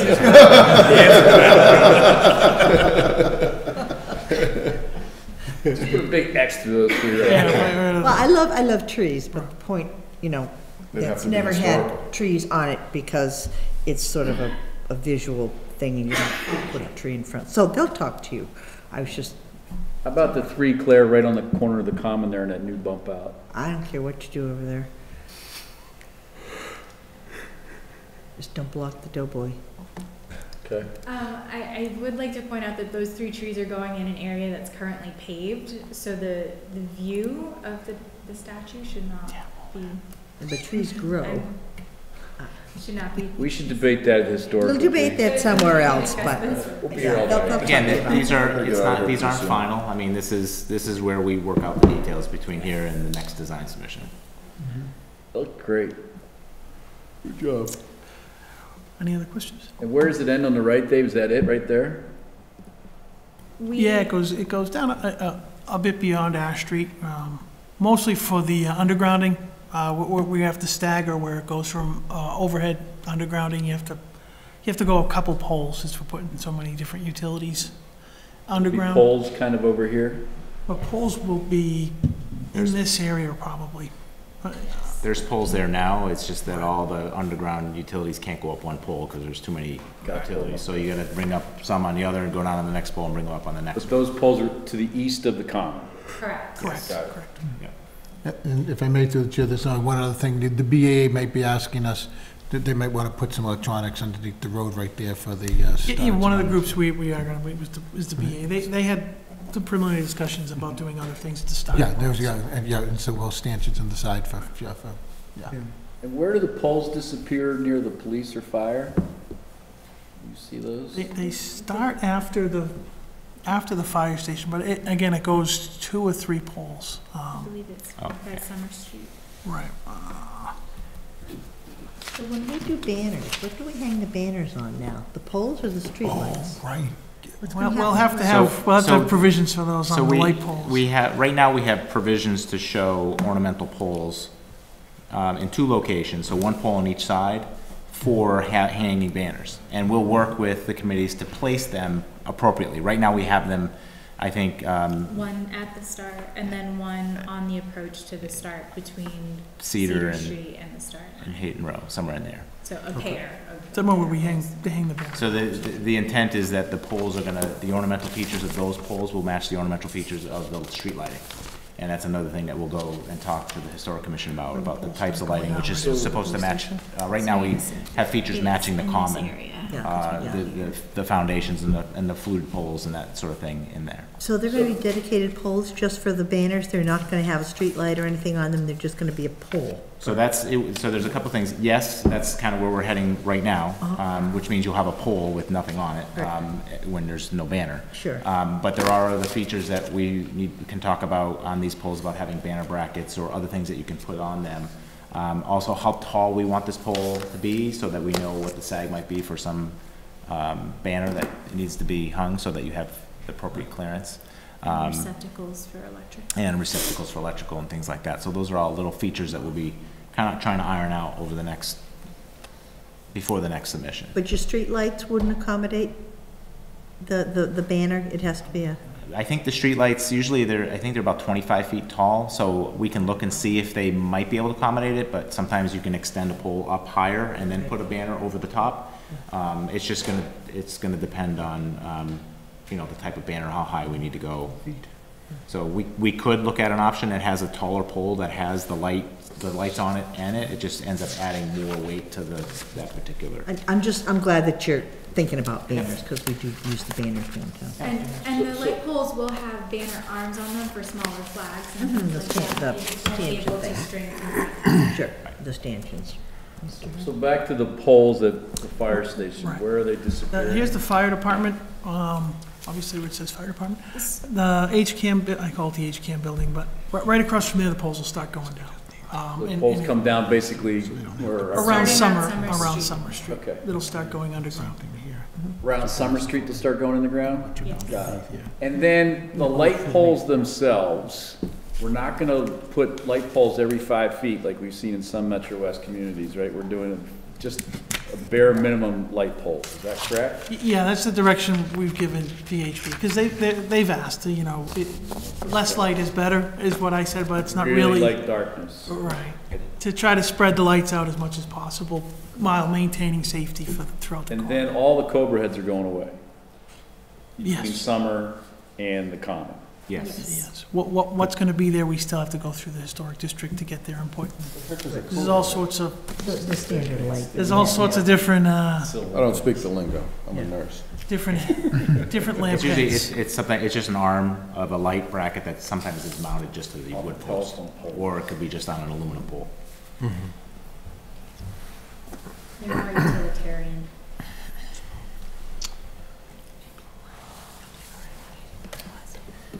Are we good? I'm good. Thank you very much. Thank you for Thank you. coming and giving us all this update. We really appreciate it. Great. Thank you for having us. It's gonna be great. It will. We'll get there. It'll look really nice. It's gonna make Hopkinton great again. Dave, I put a few Second time you folks. said that to me. I thought that was the Eagle Scouts. Dave, I put a few dates in my cell phone. I'm gonna get little reminders on. And I got John Westling's name next to it, so. John, you weren't here at the beginning of the meeting. Your name was brought up, a little something I'd like to follow up on. Sunday, At the Fleet Center, I didn't know exactly which squad you were rooting for. Yeah, I read it on you, said you were rooting for Wachusett, John. If you noticed, I was wearing green, so I was supporting. Yeah, that's great. Happy St. Patrick's Day. You should run for office. That was a political answer. Okay. You're a politician. I'm not a politician. I'll tell you one thing. As much as you dislike that orange, it was the only way I could find our side, because they were green and white as well. Well, It's like I was really I grateful would for have the been orange. fine just walking around, looking for it. Okay. The H. I went by Doing the great H. work now, Warren. I can He always see goes them. on the side with Yes, the they penalty go. box, that's Right, right. that's right. See He that. feels most at home. That's right. Good job. Stay on. Okay, budget update. We're only half an hour off, but that was totally worthwhile. FY20 budget update. The town manager will update the Board of Selectmen relative to the board's March 5th vote that the overall FY20 budget tax impact net of new growth be reduced to 2.5%. The Board of Selectmen will also consider placing a ballot question at the next election, which would reduce the levy limit on a recurring basis for the start of the fiscal year 2021 town budget process and beyond. So, and I see that our finance team put together a very helpful overview of what an underride would or wouldn't do and its pros and cons. Thank you very much. It's really helpful. So, Kamala, would you like to start this off for us? Yes, through the chair. On March 5th, I presented you with a revised budget incorporating several changes that had been discussed during your budget hearings and several revisions to the budgetary projections based on newly available information. The March 5th revision called for $81 million in spending, with $4 million to be raised from new property tax sources, $2 million from new growth, and $2 million from increased tax levy on existing taxpayers. In other words, the suggested 2.92% rise on existing taxpayers. And at the March 5th meeting, the board directed me to revisit the budget again with the goal of reducing the increased tax levy on existing taxpayers down to 2.5%. I'm here tonight with an update for the board. Working collaboratively with our colleagues from the school department, we have a tentative understanding as to how we can get to the 2.5%. Whilst I may not be able at this point to share the precise details with the board as to how we get there, to allow our colleagues on the school department to discuss and review this preliminary understanding with the school committee, I can confidently say, yes, we will make it down to 2.5%. Assuming that these revisions that we're discussing with our colleagues get us down to 2.5%, it's important to highlight the following, which might be significant in your discussions of the question pertaining to an underride. If the revisions that we are discussing go forward, they would result in an unused tax levy of $1.18 million, specifically $1,180,568, with a gross tax impact of 5.43%, comprised of new growth and 2.5%, as I've said multiple times in the last 2 minutes, 2.5% in increased tax levy on existing taxpayers. So again, we heard you loud and clear on March 5th. We have worked diligently with our colleagues from the school department to get down to a tax impact of 2.5% net of new growth. I believe we have a plan that, pending confirmation by the school committee, will help move forward the discussion.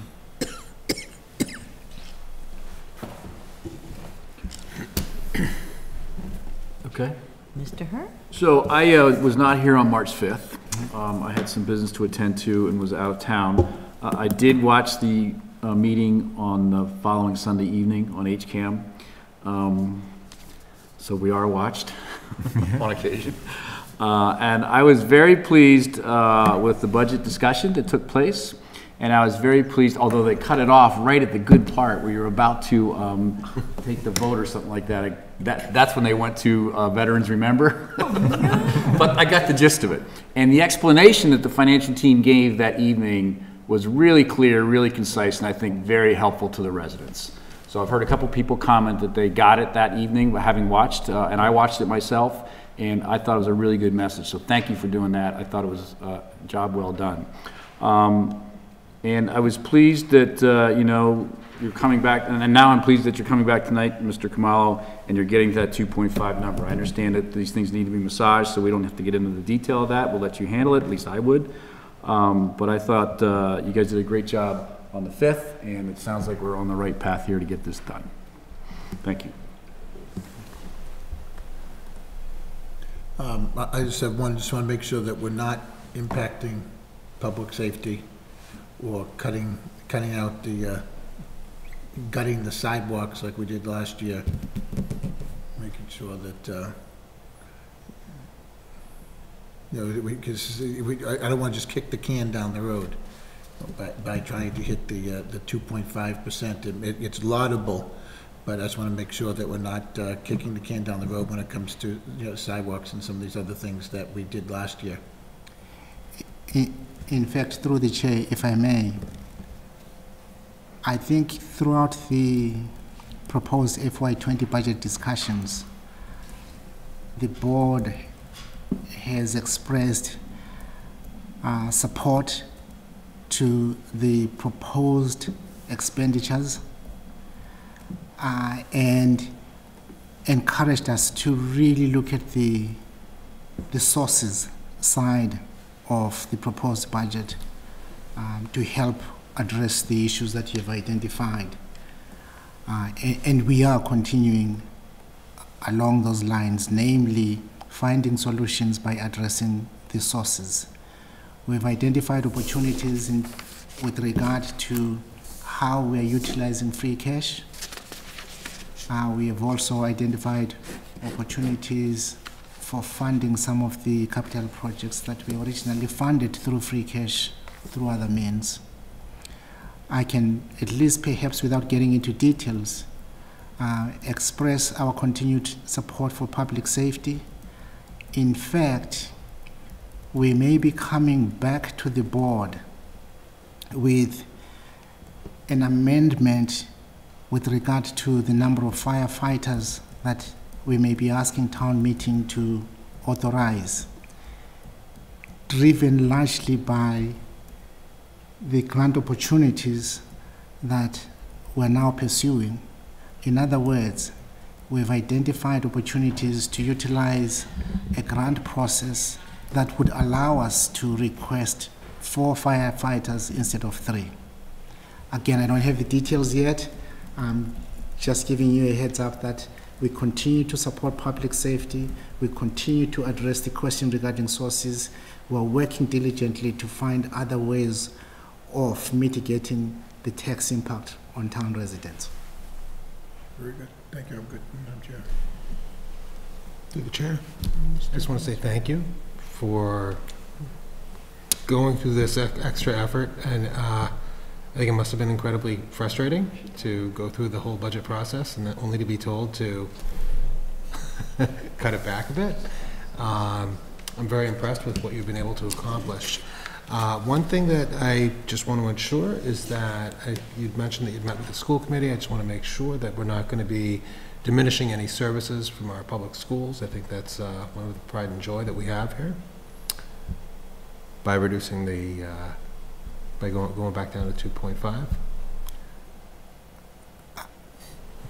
That point is well taken through the chair. I can share, again, without getting into details, that throughout this process, we have actually found other ways of funding a school project that, at least 2 school projects that we were not able to fund previously. So we're continuing to look for opportunities to enhance service provision. Excellent. Excellent. Thank you. So, Madam Chair, and with this march towards 2.5 for the existing tax base and plus new growth, which has been great, and something that we have to consider as we consider other articles that may come before town meeting. You're also talking about the underride, an opportunity for another underride. Is that correct? On March 5th, the board asked the town manager to prepare a contextual explanation of how the board could evaluate the opportunity for an underride. Yeah, okay. So did you guys go, that part must have got cut off. That must have been after the budget piece. Did you guys get far into that, or no? There was not too much discussion about it. Mr. Tedstone proposed it, discussed it a little bit, but then decided that the best approach was to ask the town manager with the finance team to do an impartial analysis and give us the pros and cons, which is what we have now. It was getting very late, and we felt it was the best way to ask the finance team to analyze it. So you didn't miss much on that. Got it. So with that background, and I appreciate that, I have this in front of me that I think all our colleagues have in front of us, which is the amount of an underride that could be a possibility based on the unused tax levy and what that would do, you know, kind of in years out a little bit. But I guess I'm glad Mr. Tedstone raised the concept of the underride. From my perspective, having been through these really lean years back on the board when we only taxed 1%, 1.5%, which created this, and then having a couple of underrides already under our belt, and watched how those underrides, while they were initially somewhat confusing to some of us, myself included, passing of the underrides, we learned, did not, end Hopkinton as we know it. Hopkinton has gone on, and Hopkinton is doing great. And economically, financially, we're doing very well. We're a very strong community. We've got great metrics. We've got a great bond rating, et cetera, et cetera. The underride, to some extent, in my mind, has kind of run its course. And I think, again, I'm glad Mr. Tedstone brought it up, because I think it's time that maybe we put the concept of the underride to rest in Hopkinton. It creates sort of it seems to be creating now more of a false cushion that while it's a reserve and it's still in the taxpayers' pockets, if we do the underride, it stays in the taxpayers' pockets and the reserve piece goes away. Mr. Kamala wants to get in on the act. Go right ahead. Yeah, if I may, I think you're referring to the excess levy. I'm referring to the excess levy, and that's why I'm talking about the underride. Yes, I appreciate. Yes, sorry for the confusion. So I don't know about the timing of this year and the underride, Mr. Tedstone, and I see in the notes here this evening or the comments something about an FY21 implementation or something like that, or maybe I read something incorrectly. In fact, if I may, through the chair, we have shared with the board 2 documents regarding the underride. There is a document that is included in your meeting packet that covers the background, the history of the underride in town, and a presentation of what we believe is an impartial explanation of the pros and the cons. Oh. We also included, I think this, which is what we shared with you tonight, an illustration of the past two underwrites, 2015 and 2018, and then three options that the board may consider tonight if the board is so inclined to move forward with an underwrite. And the illustration identifies the underwrite amount, the unused tax levy before, at the time the underwrite was considered in 2015 and 2018. That number presented also as a percentage, and we thought it was also important to depict the tax impact net of new growth in the year of the underwrite. So with that, and fairly consistent, you know, at least in terms of the tax impact net of new growth with those underride years, why wouldn't we do, well, okay, from one member's perspective, kind of thinking it's time to put the underrides to bed and sort of take it off the table by put the excess levy to bed, rather, I'm sorry, by passing an underride. Why would, if we're going to do it, an underride, I think we do it all. Like, I think we do 1,180,000, me, Mr. Non-Details, $1,180,568 as the underride. In there, and then going forward, we're back to sort of square one, on par with Massachusetts communities across the state, where it's Prop 2.5. And in an unfortunate, and God forbid it were to happen, we needed to raise more, then we'd have to talk about an override. But then the residents would have a chance to weigh in on that in very great detail at town meeting and at the ballot. With this excess levy kind of hanging out there, it's been great, and it's really helped us do some things here in Hopkinton the last several years. But we've also done the two underrides, and we've gone on, and we're all good. So I would advocate that we see if we can, through town council, do an underride on the ballot this year. And I would advocate that it be the full amount, and we put the underride to rest until such time as the next recession, God forbid, hits, and we have to look at taxes again.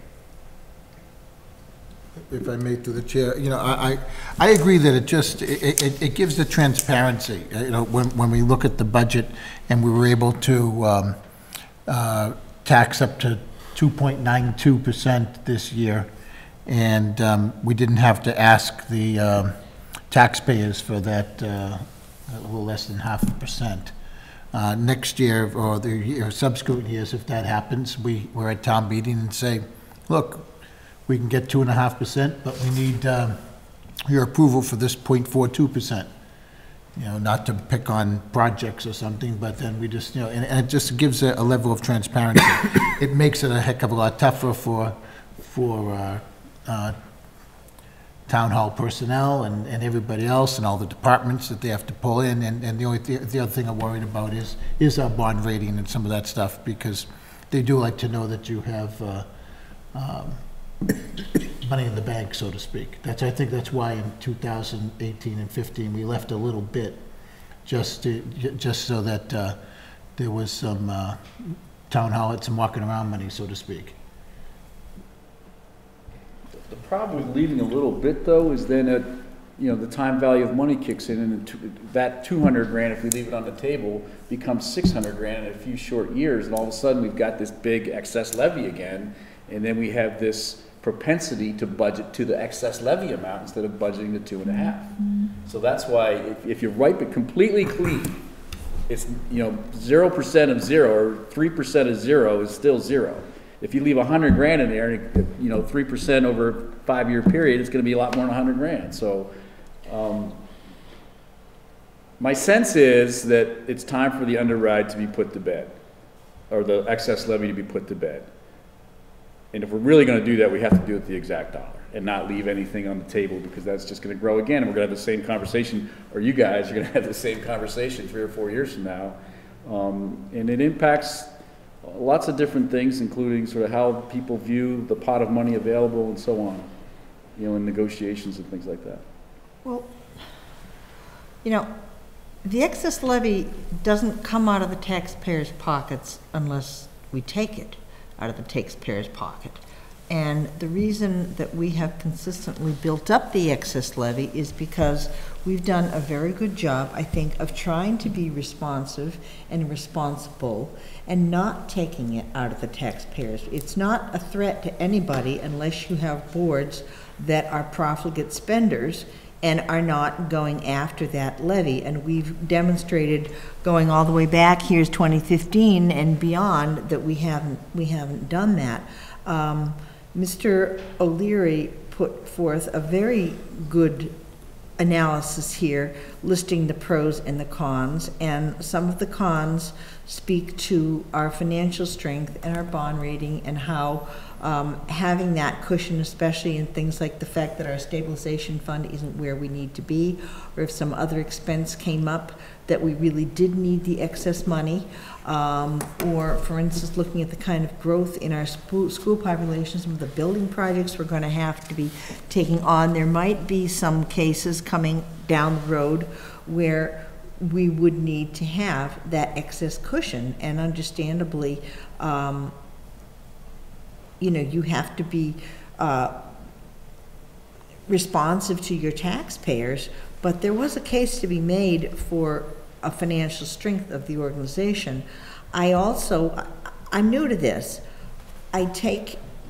Give some value to the fact that, as I said, I've been to some of these workshops and they looked at me like I had 3 heads from another planet when I said that we had done underwrites. Nobody had ever heard of it, basically. In Mr. O'Leary's analysis, he talked about how out of 351 cities and towns in the Commonwealth, only a handful have ever done underwrites, and I think Hopkinton and 2 other communities are the only ones that have ever done more than one.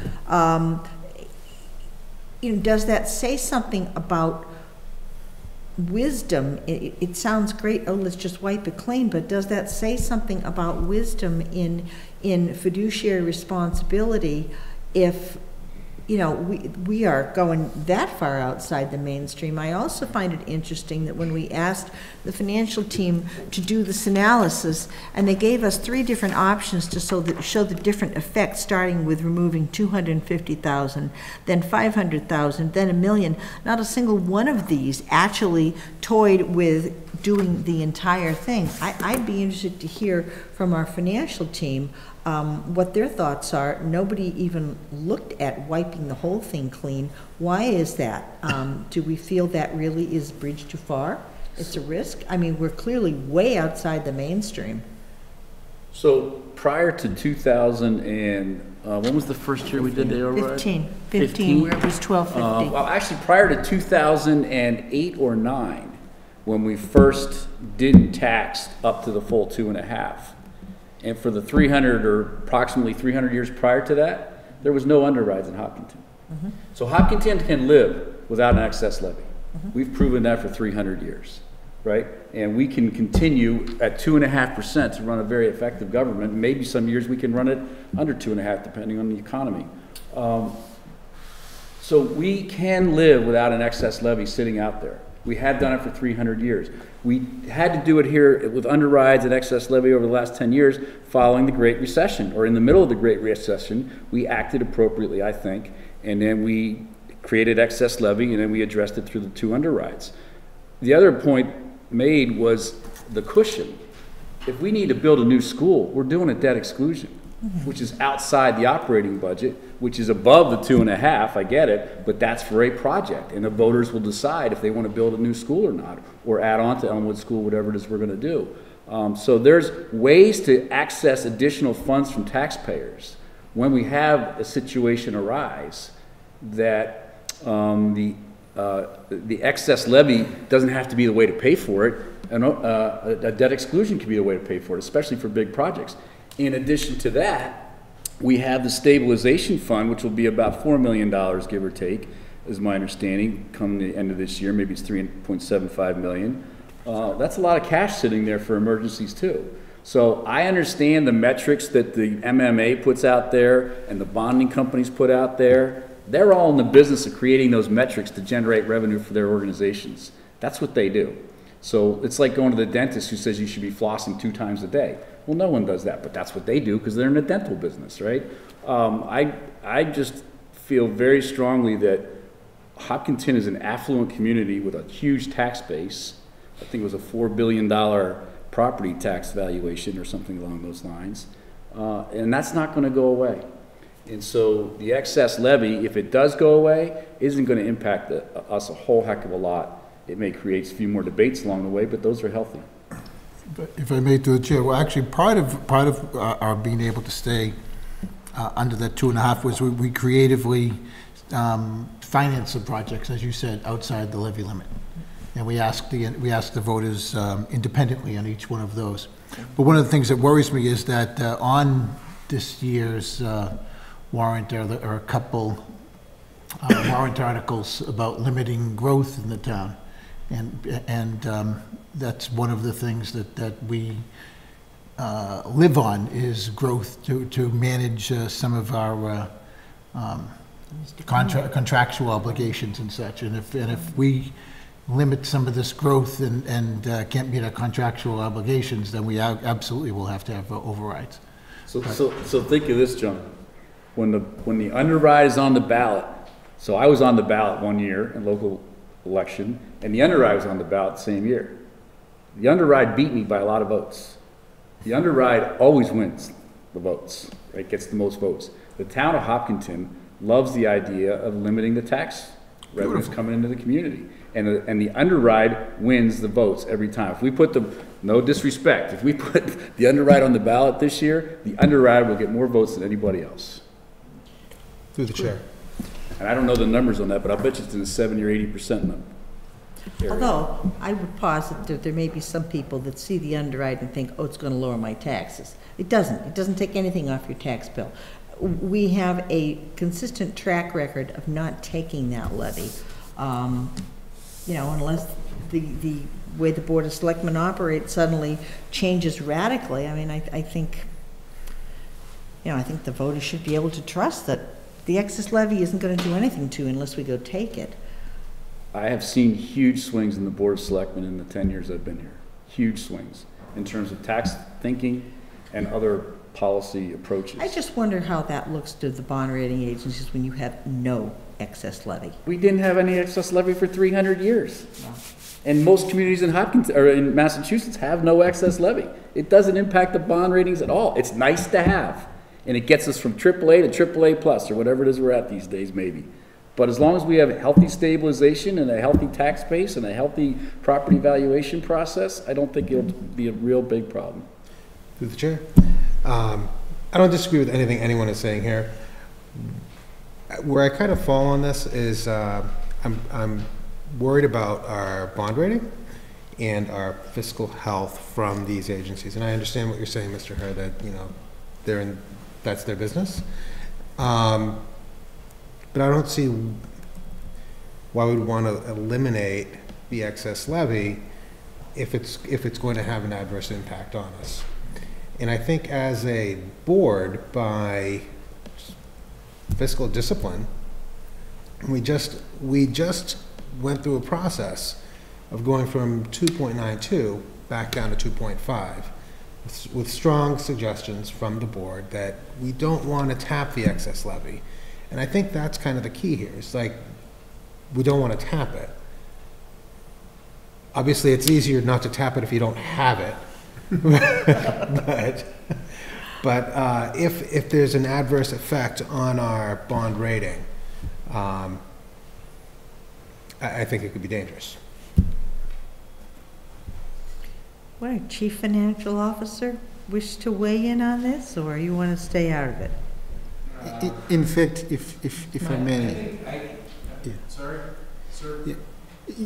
Yeah. If I may,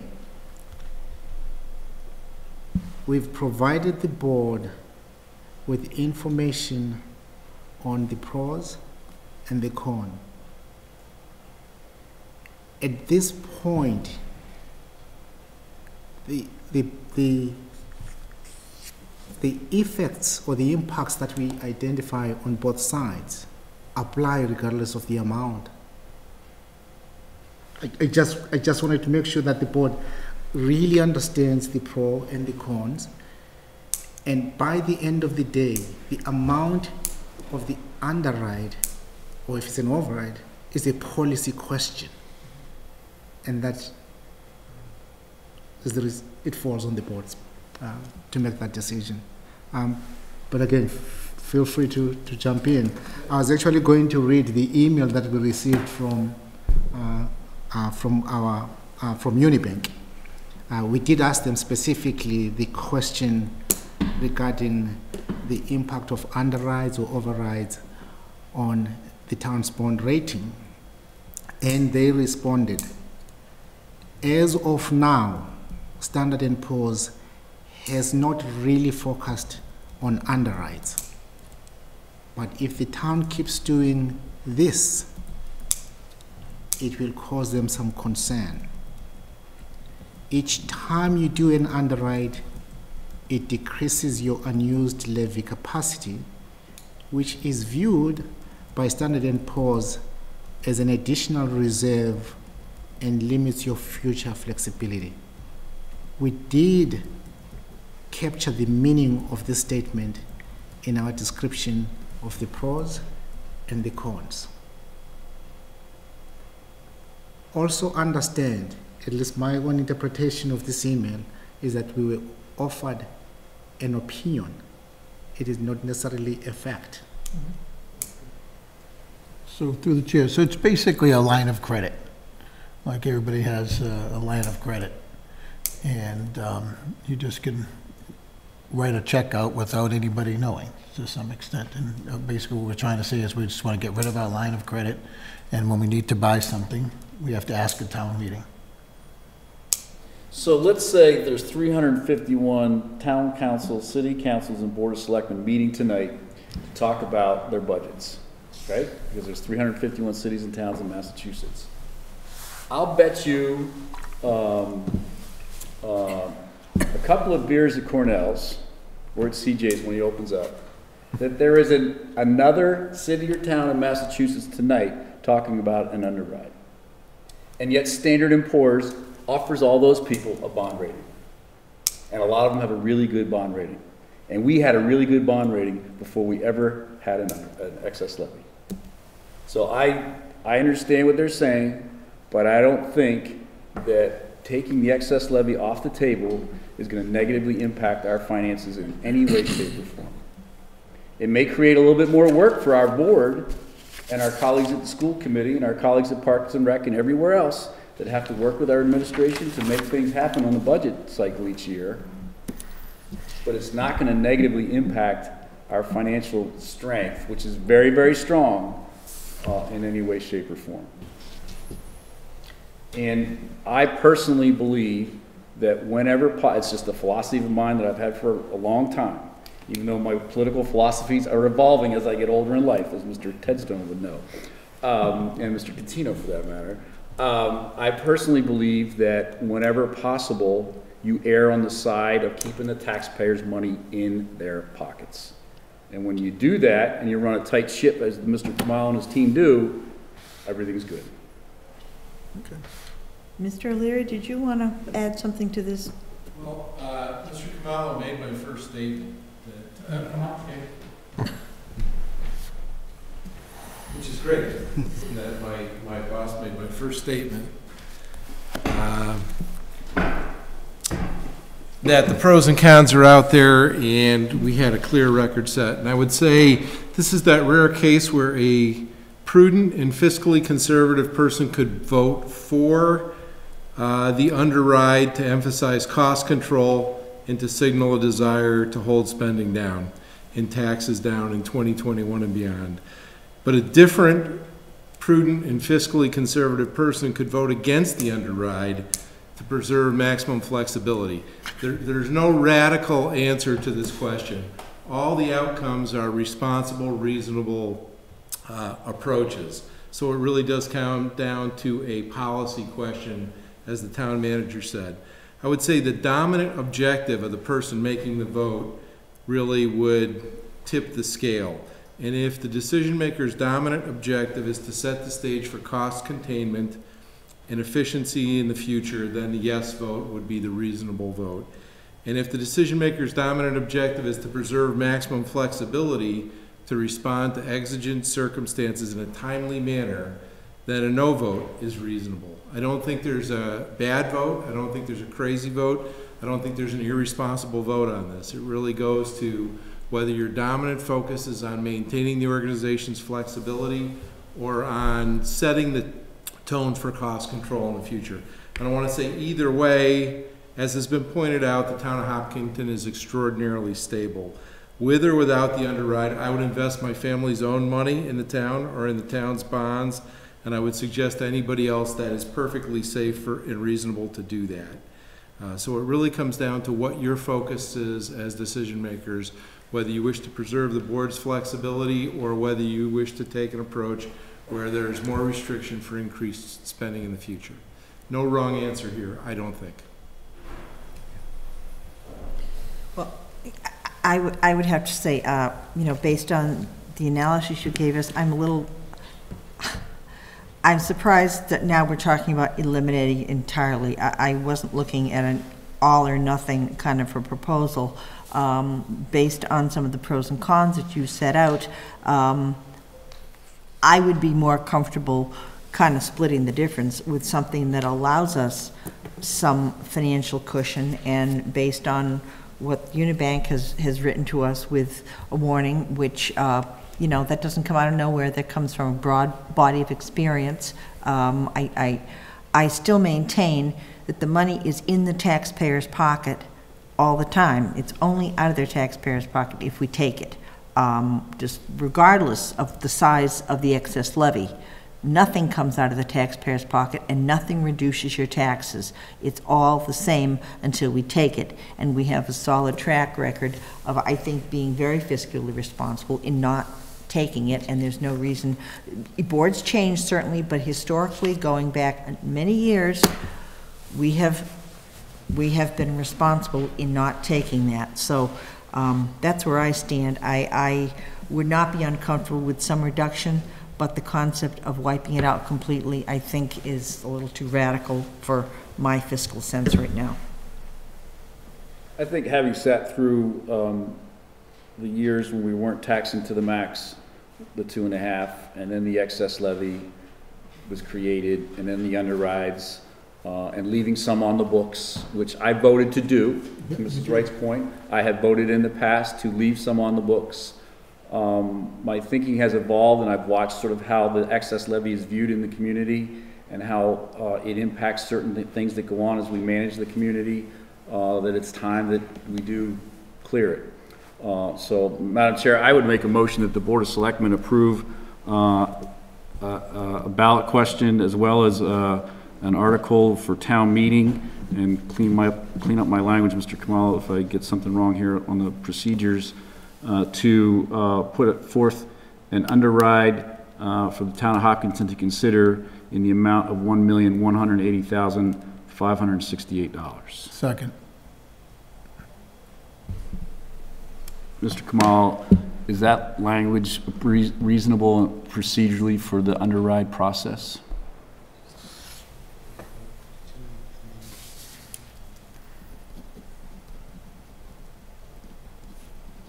I believe so. I think it is. Yeah, I mean, your motion identifies setting a ballot question. It identifies including an article, as well as an amount of the override. Underride. Yes, of the underride, sorry. See, this is what happens right there. Yeah. And I agree with the CFO and his point that neither vote is a bad vote. I agree with that, because I've done it both ways. Tonight I'm advocating that we clear it fully. I have advocated in the past to leave money there for that cushion, but I think the recession is behind us now. The cushion is there in the valuations of the community. The cushion is there in stabilization. I was on this board when stabilization was under $1 million. I was on this board when our stabilization account was about 700 grand, if I remember correctly. So it was very low, because we were taking money out of stabilization to balance the budget. We had those years too. You know, so I've seen it from a lot of different angles, and my gut tells me, in my analysis of the numbers and the process that we go through annually, that it's time to clear it fully. But I don't think there's a wrong vote here, I really don't. Right, no, you described it perfectly, because I was talking out both sides of my mouth for a little while there. Because I love having a line of credit, but never like to touch it. I still maintain we shouldn't touch it, but it's always good to have it. Okay, are there other discussions? Okay, there is a motion on the table to place a question on the ballot for an underride, which will completely eliminate our excess levy in the amount of $1,180,568. Madam Chair, before we vote, if I could please, so to your point there about the number, is that so is this like a car loan? Like, will that number change between now and the day of the town meeting? Or is that the number, or is that the number for FY19 sitting close of the year? I was going to turn around, and I believe the answer is that is the number we would be going with, and if the world changes, we will have to adjust. If we have revenue shortfalls, we'll have to adjust, we'll have to slow hiring, we'll have to defer purchases, just as we would with any other budget adjustment. But that's in the following fiscal year. I'm talking about for town meeting this year. Yeah, for town meeting, the answer is, as we know, some of our budget sources information is not final. So this number may change. Yeah, so I guess my only concern, I'd like to clear the underride this year at town meeting in the ballot. And the number is approximately $1,180,000. So why don't we leave it at that in the motion so that there's a little flexibility there? Because I do think this number can adjust a little bit between now and May 20th, whenever it is. So should the motion just say to eliminate the excess levy in its entirety, and then we put the number in at town meeting when we know the number? We need a specific number at the time of setting the ballot question. Okay. So let's go with that number with the understanding it may have to be adjusted. So the motion is 1,185,000, whatever, with the understanding that number may need to be adjusted depending on, and changes in the various inputs between now and town meeting. Sure. And is that good, John, as far as the motion? Accept the friendly amendment. Okay. We all set? All right, there's a motion on the table and it has been seconded. All those in favor, please signify by saying aye. Aye. And opposed? No. No. Do we need a standing vote? Okay, the motion passes by a vote of 3-2. Okay. All right. All right. So that's the budget update. 2019 annual town meeting. The Board of Selectmen will review the draft annual town meeting warrant and will take positions on annual town meeting warrant articles. We went through most of these, didn't we? All I saw were kennel bylaw, which we did, Fruit Street, which we did. Oh, I guess we didn't do Chamberlain Street or municipal parking.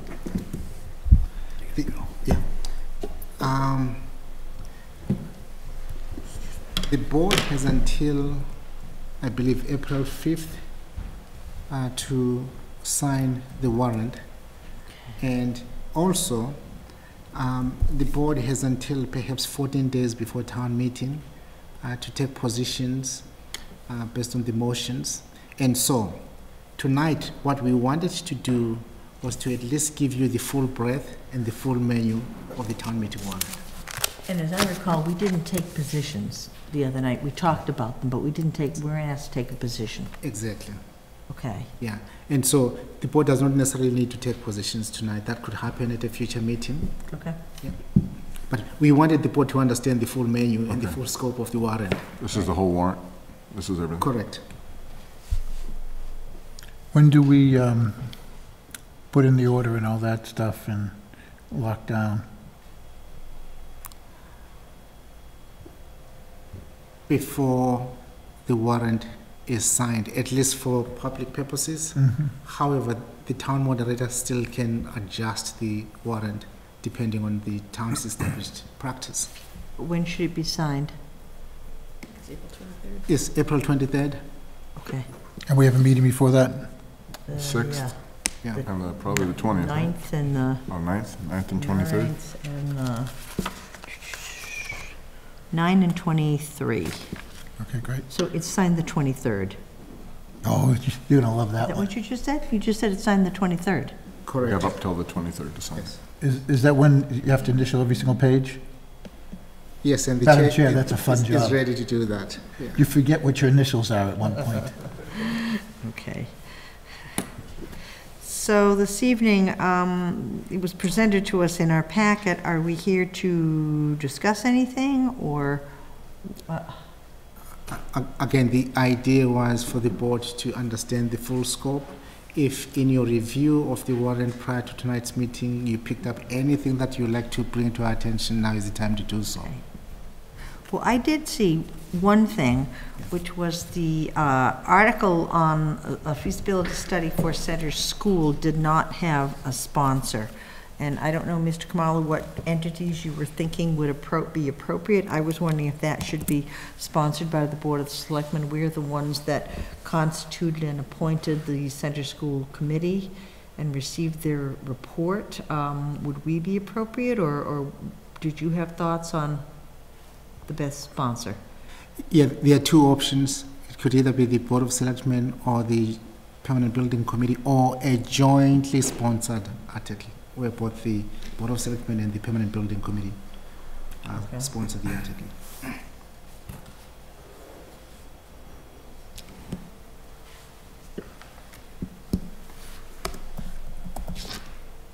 Well, did any of the members have any comments or questions or input based on the draft as it's been presented to us?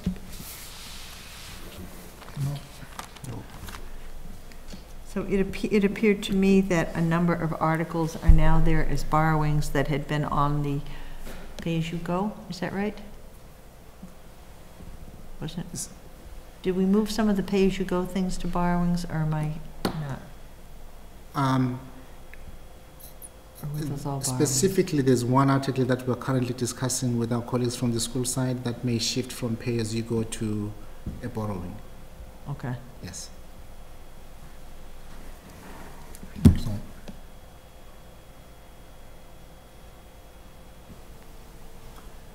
All right. Well, do other members have anything they'd like to speak to regarding the warrant? Not at this time. Nope, I'm good. Good so far? Okay. All right. Having said that, then the town manager's report. Item A is a notice of intent to sell 3 Oliver Lane. The board may exercise the right of first refusal for the affordable dwelling unit which owner wishes to sell.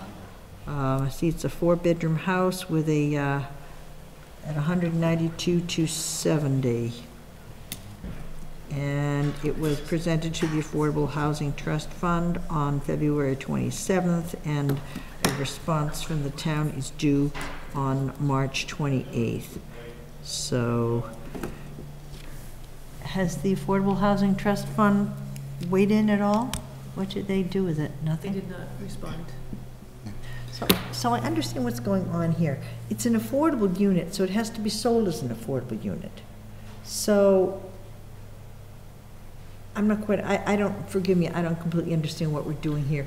It can't be sold in the open market. Are they asking the town, the Affordable Trust Fund to buy it, or are they? So the deed writer provides that when something is the owner wants to sell, right, the state sets the price and gives the town the option of exercising a right of first refusal, so that if the town wants to find a qualified buyer. If the town passes, then it goes to the open market and works with the state, and they find the qualified buyer. So either way, it remains affordable. Okay, so it stays affordable. The town doing it would be, then we would draw first on those who might be on our list in search of an affordable that are in town? In this case, talking with the state, they believe that there'll be a lot of interest in this because it's a 4-bedroom, single-family home, and they recommend having a lottery, that there will be a lot of interest. Okay, so, So how, oh, sorry. Go ahead. So how does this tie up the homeowner that's trying to sell the house? Does this delay the homeowner in selling this house? It all has to be accomplished within 90 days. so do we have, do we maintain a listing of, initially the whole affordable housing was gonna be, preference given to local residents, firefighters, teachers, whatever that can't afford. Do we maintain a list within our town, a waiting list? We do have a list, and we notify them whenever something is available. So if we acted on this, then we could turn it over to those people in that list, and if it goes to the state, it's wide open, there's no priority? They'll be notified either way, and there is no priority. So the state will set, if they can set a priority, but there are no priorities like there used to be in previous years, right? But if the town acted on it, then could the town give priority to the people that we maintain on a list? No, we have to go by the state guidelines. So what would be the advantage to the town taking any action? Why would we want to? I don't think there is an advantage, unless we were set up and had a consultant ready to conduct a lottery, which we're not. Okay. It's a no-brainer. So there's no real advantage to us, no reason we would take any action. It's gonna be the same either way. Okay. Through the chair, I've actually represented a number of folks buying properties such as this that are affordable. I don't see any advantage for the town taking it. There is a process, there's an agency who knows what they're doing, and it's certainly, that they have the guidance to kind of take you through that whole process. And whereas the town, if we were to do it, if we were to exercise our right of first refusal, I think we'd be leaning heavily on the state anyways of to how to proceed. So the way this is set up now, if we have Hopkinton families who qualify for affordable housing and they've been here forever, we have no method for giving them a first crack at a Hopkinton house under any way. Everything's wide open. It could be someone from Bridgewater, and there's Hopkinton residents that qualify that don't have any leg up on staying in Hopkinton through affordable housing. There are some remaining preference pools that the state does have, but it's not like it used to be because of discrimination laws. Can't do that. So, okay. Even though it's a positive discrimination, I guess it's both. Well, it's just unfortunate because that was part of the thing with affordable housing is we had our own people right here that wanted to stay in town, and if they qualified, that it was we could help keep Hopkinton residents in Hopkinton. So that's unfortunate. Okay, well in that case, does anyone want to make a motion for the town to exercise its right of first refusal? Nope. No. Okay, I hear no motion. Do we need to make a motion not to exercise? Okay, then let's just, so we have it down, I guess I will request a motion to not exercise the town's right of first refusal on 3 Oliver Lane. So moved. Second. All right, moved and seconded. All those in favor of not exercising the right of first refusal, please say aye. Aye. And opposed, that is unanimous to not invoke the right of first refusal. Okay, item B is parcel U621-0 off Mechanic Street. This is a request for an informal review and feedback relative to whether the town may be interested in acquiring the land if it becomes available. Information has been circulated to town departments and boards committees for review and comment. So, and there's a map. Looks like it abuts the Fruit Street property and Whitehall Brook. Yeah, so this is, if you take a right on, if you're heading towards Westboro, you take a right on Mechanic, which is Larders. Little. Go back, as you follow that road back, that kind of goes through the middle of it. 495 breaks it up.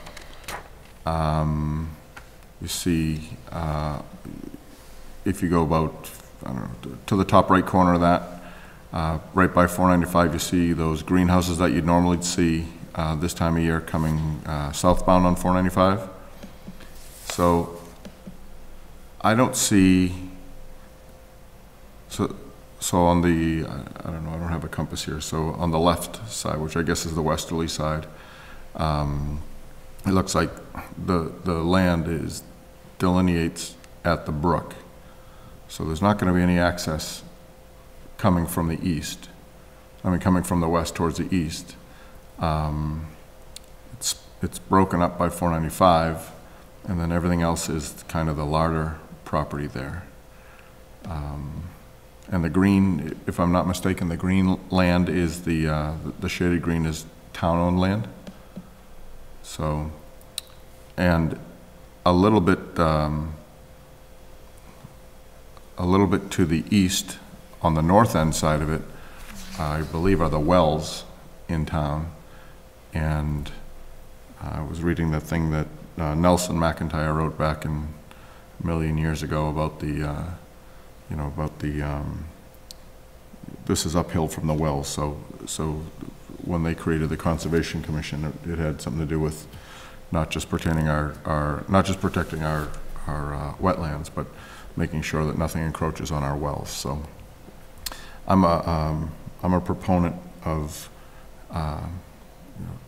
if it does come up for sale, to look into having the town look into the right of its first refusal option to buy. I would agree with you. The fact that it's right up along our Fruit Street property and it's the other side of the Whitehall Brook, which that was a critical water resource, and the importance of keeping that pure, its proximity to our wells. If that were or could be developed in some negative fashion and could impact Whitehall Brook, I don't know all the details on this. I think it needs more investigation by conservation or other bodies that are more qualified than I am to assess it, but just its proximity to Whitehall Brook and our Fruit Street land would, in my opinion, make it certainly worth taking a closer look at this. Good. From a water resources protection standpoint. I'd like to add that from my former life at the DEP and water resources protection, that was actually one of the goals, I wouldn't say a requirement, but one of the goals for municipalities is that if you have a town-owned well, the town should strive to acquire ownership of the Zone A of that well. So basically, if you're drawing from there, there's a circle around it that the town should own so we could restrict development and prevent contamination. So I would be in favor of exploring this as well. I think it's good, worthwhile. So, motion? Tina, do you have any? No, I was just trying to see access. I've driven down there before to Mechanic Street. Get very far. It's a bad road to drive. You gotta have a truck. Yeah. To drive down it. Look at it, John. No, I've coming right up, right behind the fire station. Yeah. Yeah. No, I've driven down there before. So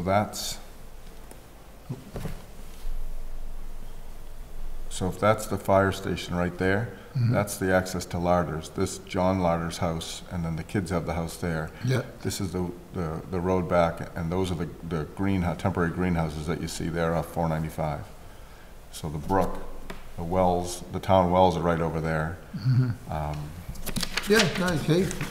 It's definitely, let's look into it. Well, it looks to me like we don't need a vote. They're just looking for informal review and feedback.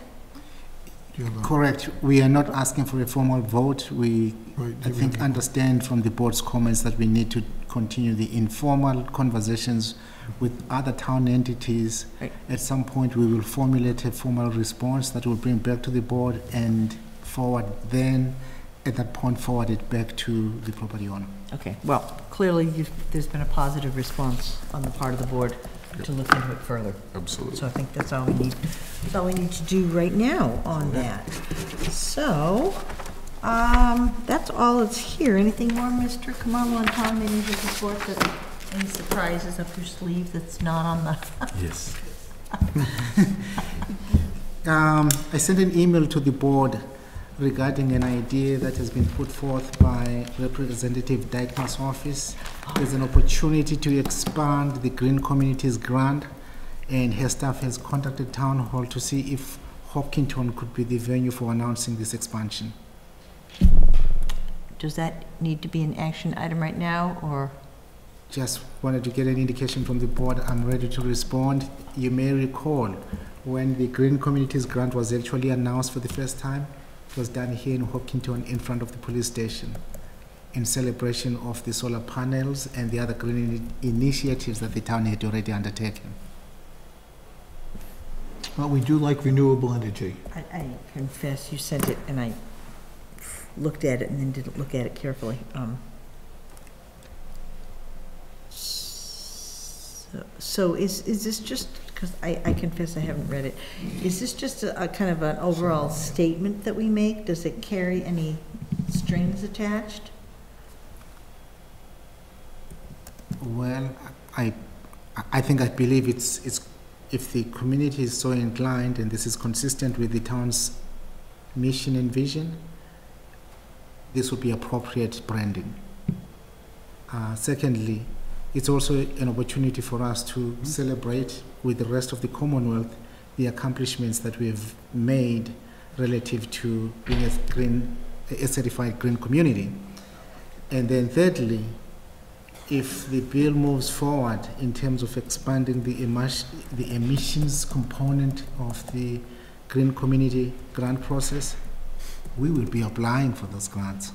So okay, so I think this is a win for the town. So there are opportunities attached, but there are not necessarily any new requirements imposed. Like if you sign on to the green community, then you suddenly have some things you have to comply with or do with your buildings, or any obligations.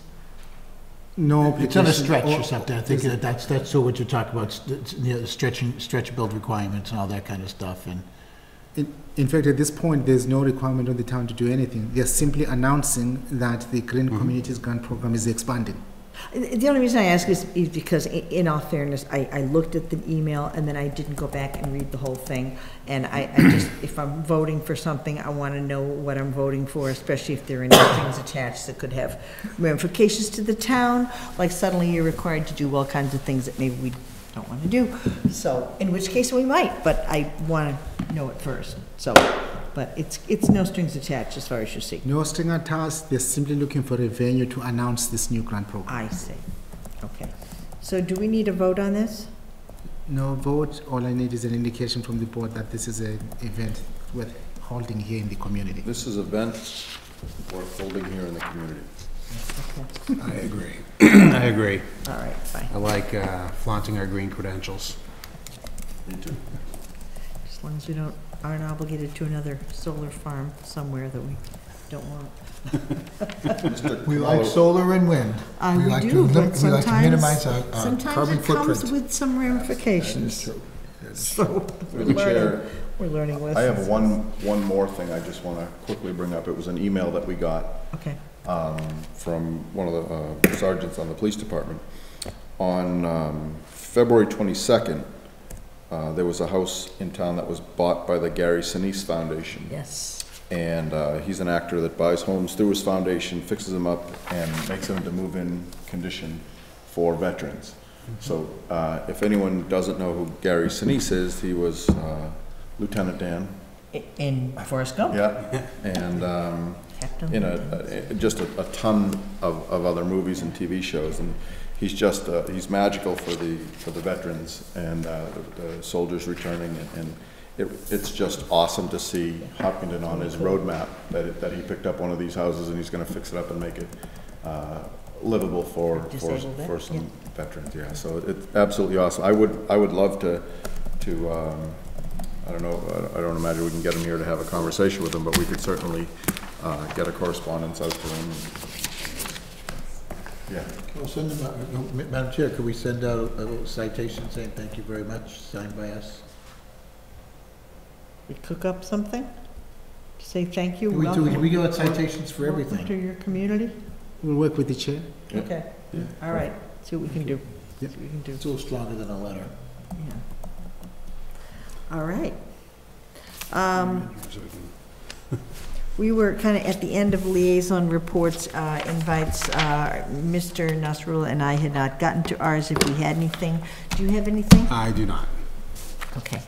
I don't really, other than as planning board liaison, an update that on Monday night, the 25th meeting, they will be continuing the rehearing of the TJA solar farm and also discussing their town meeting articles and the citizen petitions. So anyone's interested, it's worth watching. Nothing else right now. I have one more. I attended along with several hundred other people from Hopkinton. You were there also for the Metro West Y. The Metro West Y, and great, well-attended event, with the kickoff for the marathon.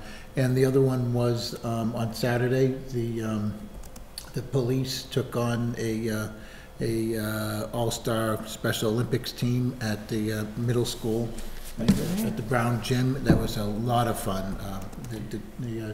Madam Chairman and I attended that. It was well attended. The food afterwards was great. I really recommend it. It's a really it's our community getting together, and it's just so much fun. Everybody had a great time. But I don't know what's the matter with our police. I mean, they're just going to have to do better. 100 to 50 was pathetic. So, police, they're going to have to practice a little bit more. You got to pull up your socks a little out there. You know what? In the true liberal sense, at least they came in second. At least they came in second. They most certainly did. Everyone gets an award. Okay. Future board agenda items. Anybody? Nope. Okay. Parking. Shared parking would be even better. All right. I will entertain a motion to adjourn. So moved. And a second. All right. All those in favor, please say aye. Aye. Thank you very much. Unanimous. Isabel, Thank you, thanks for everybody. watching.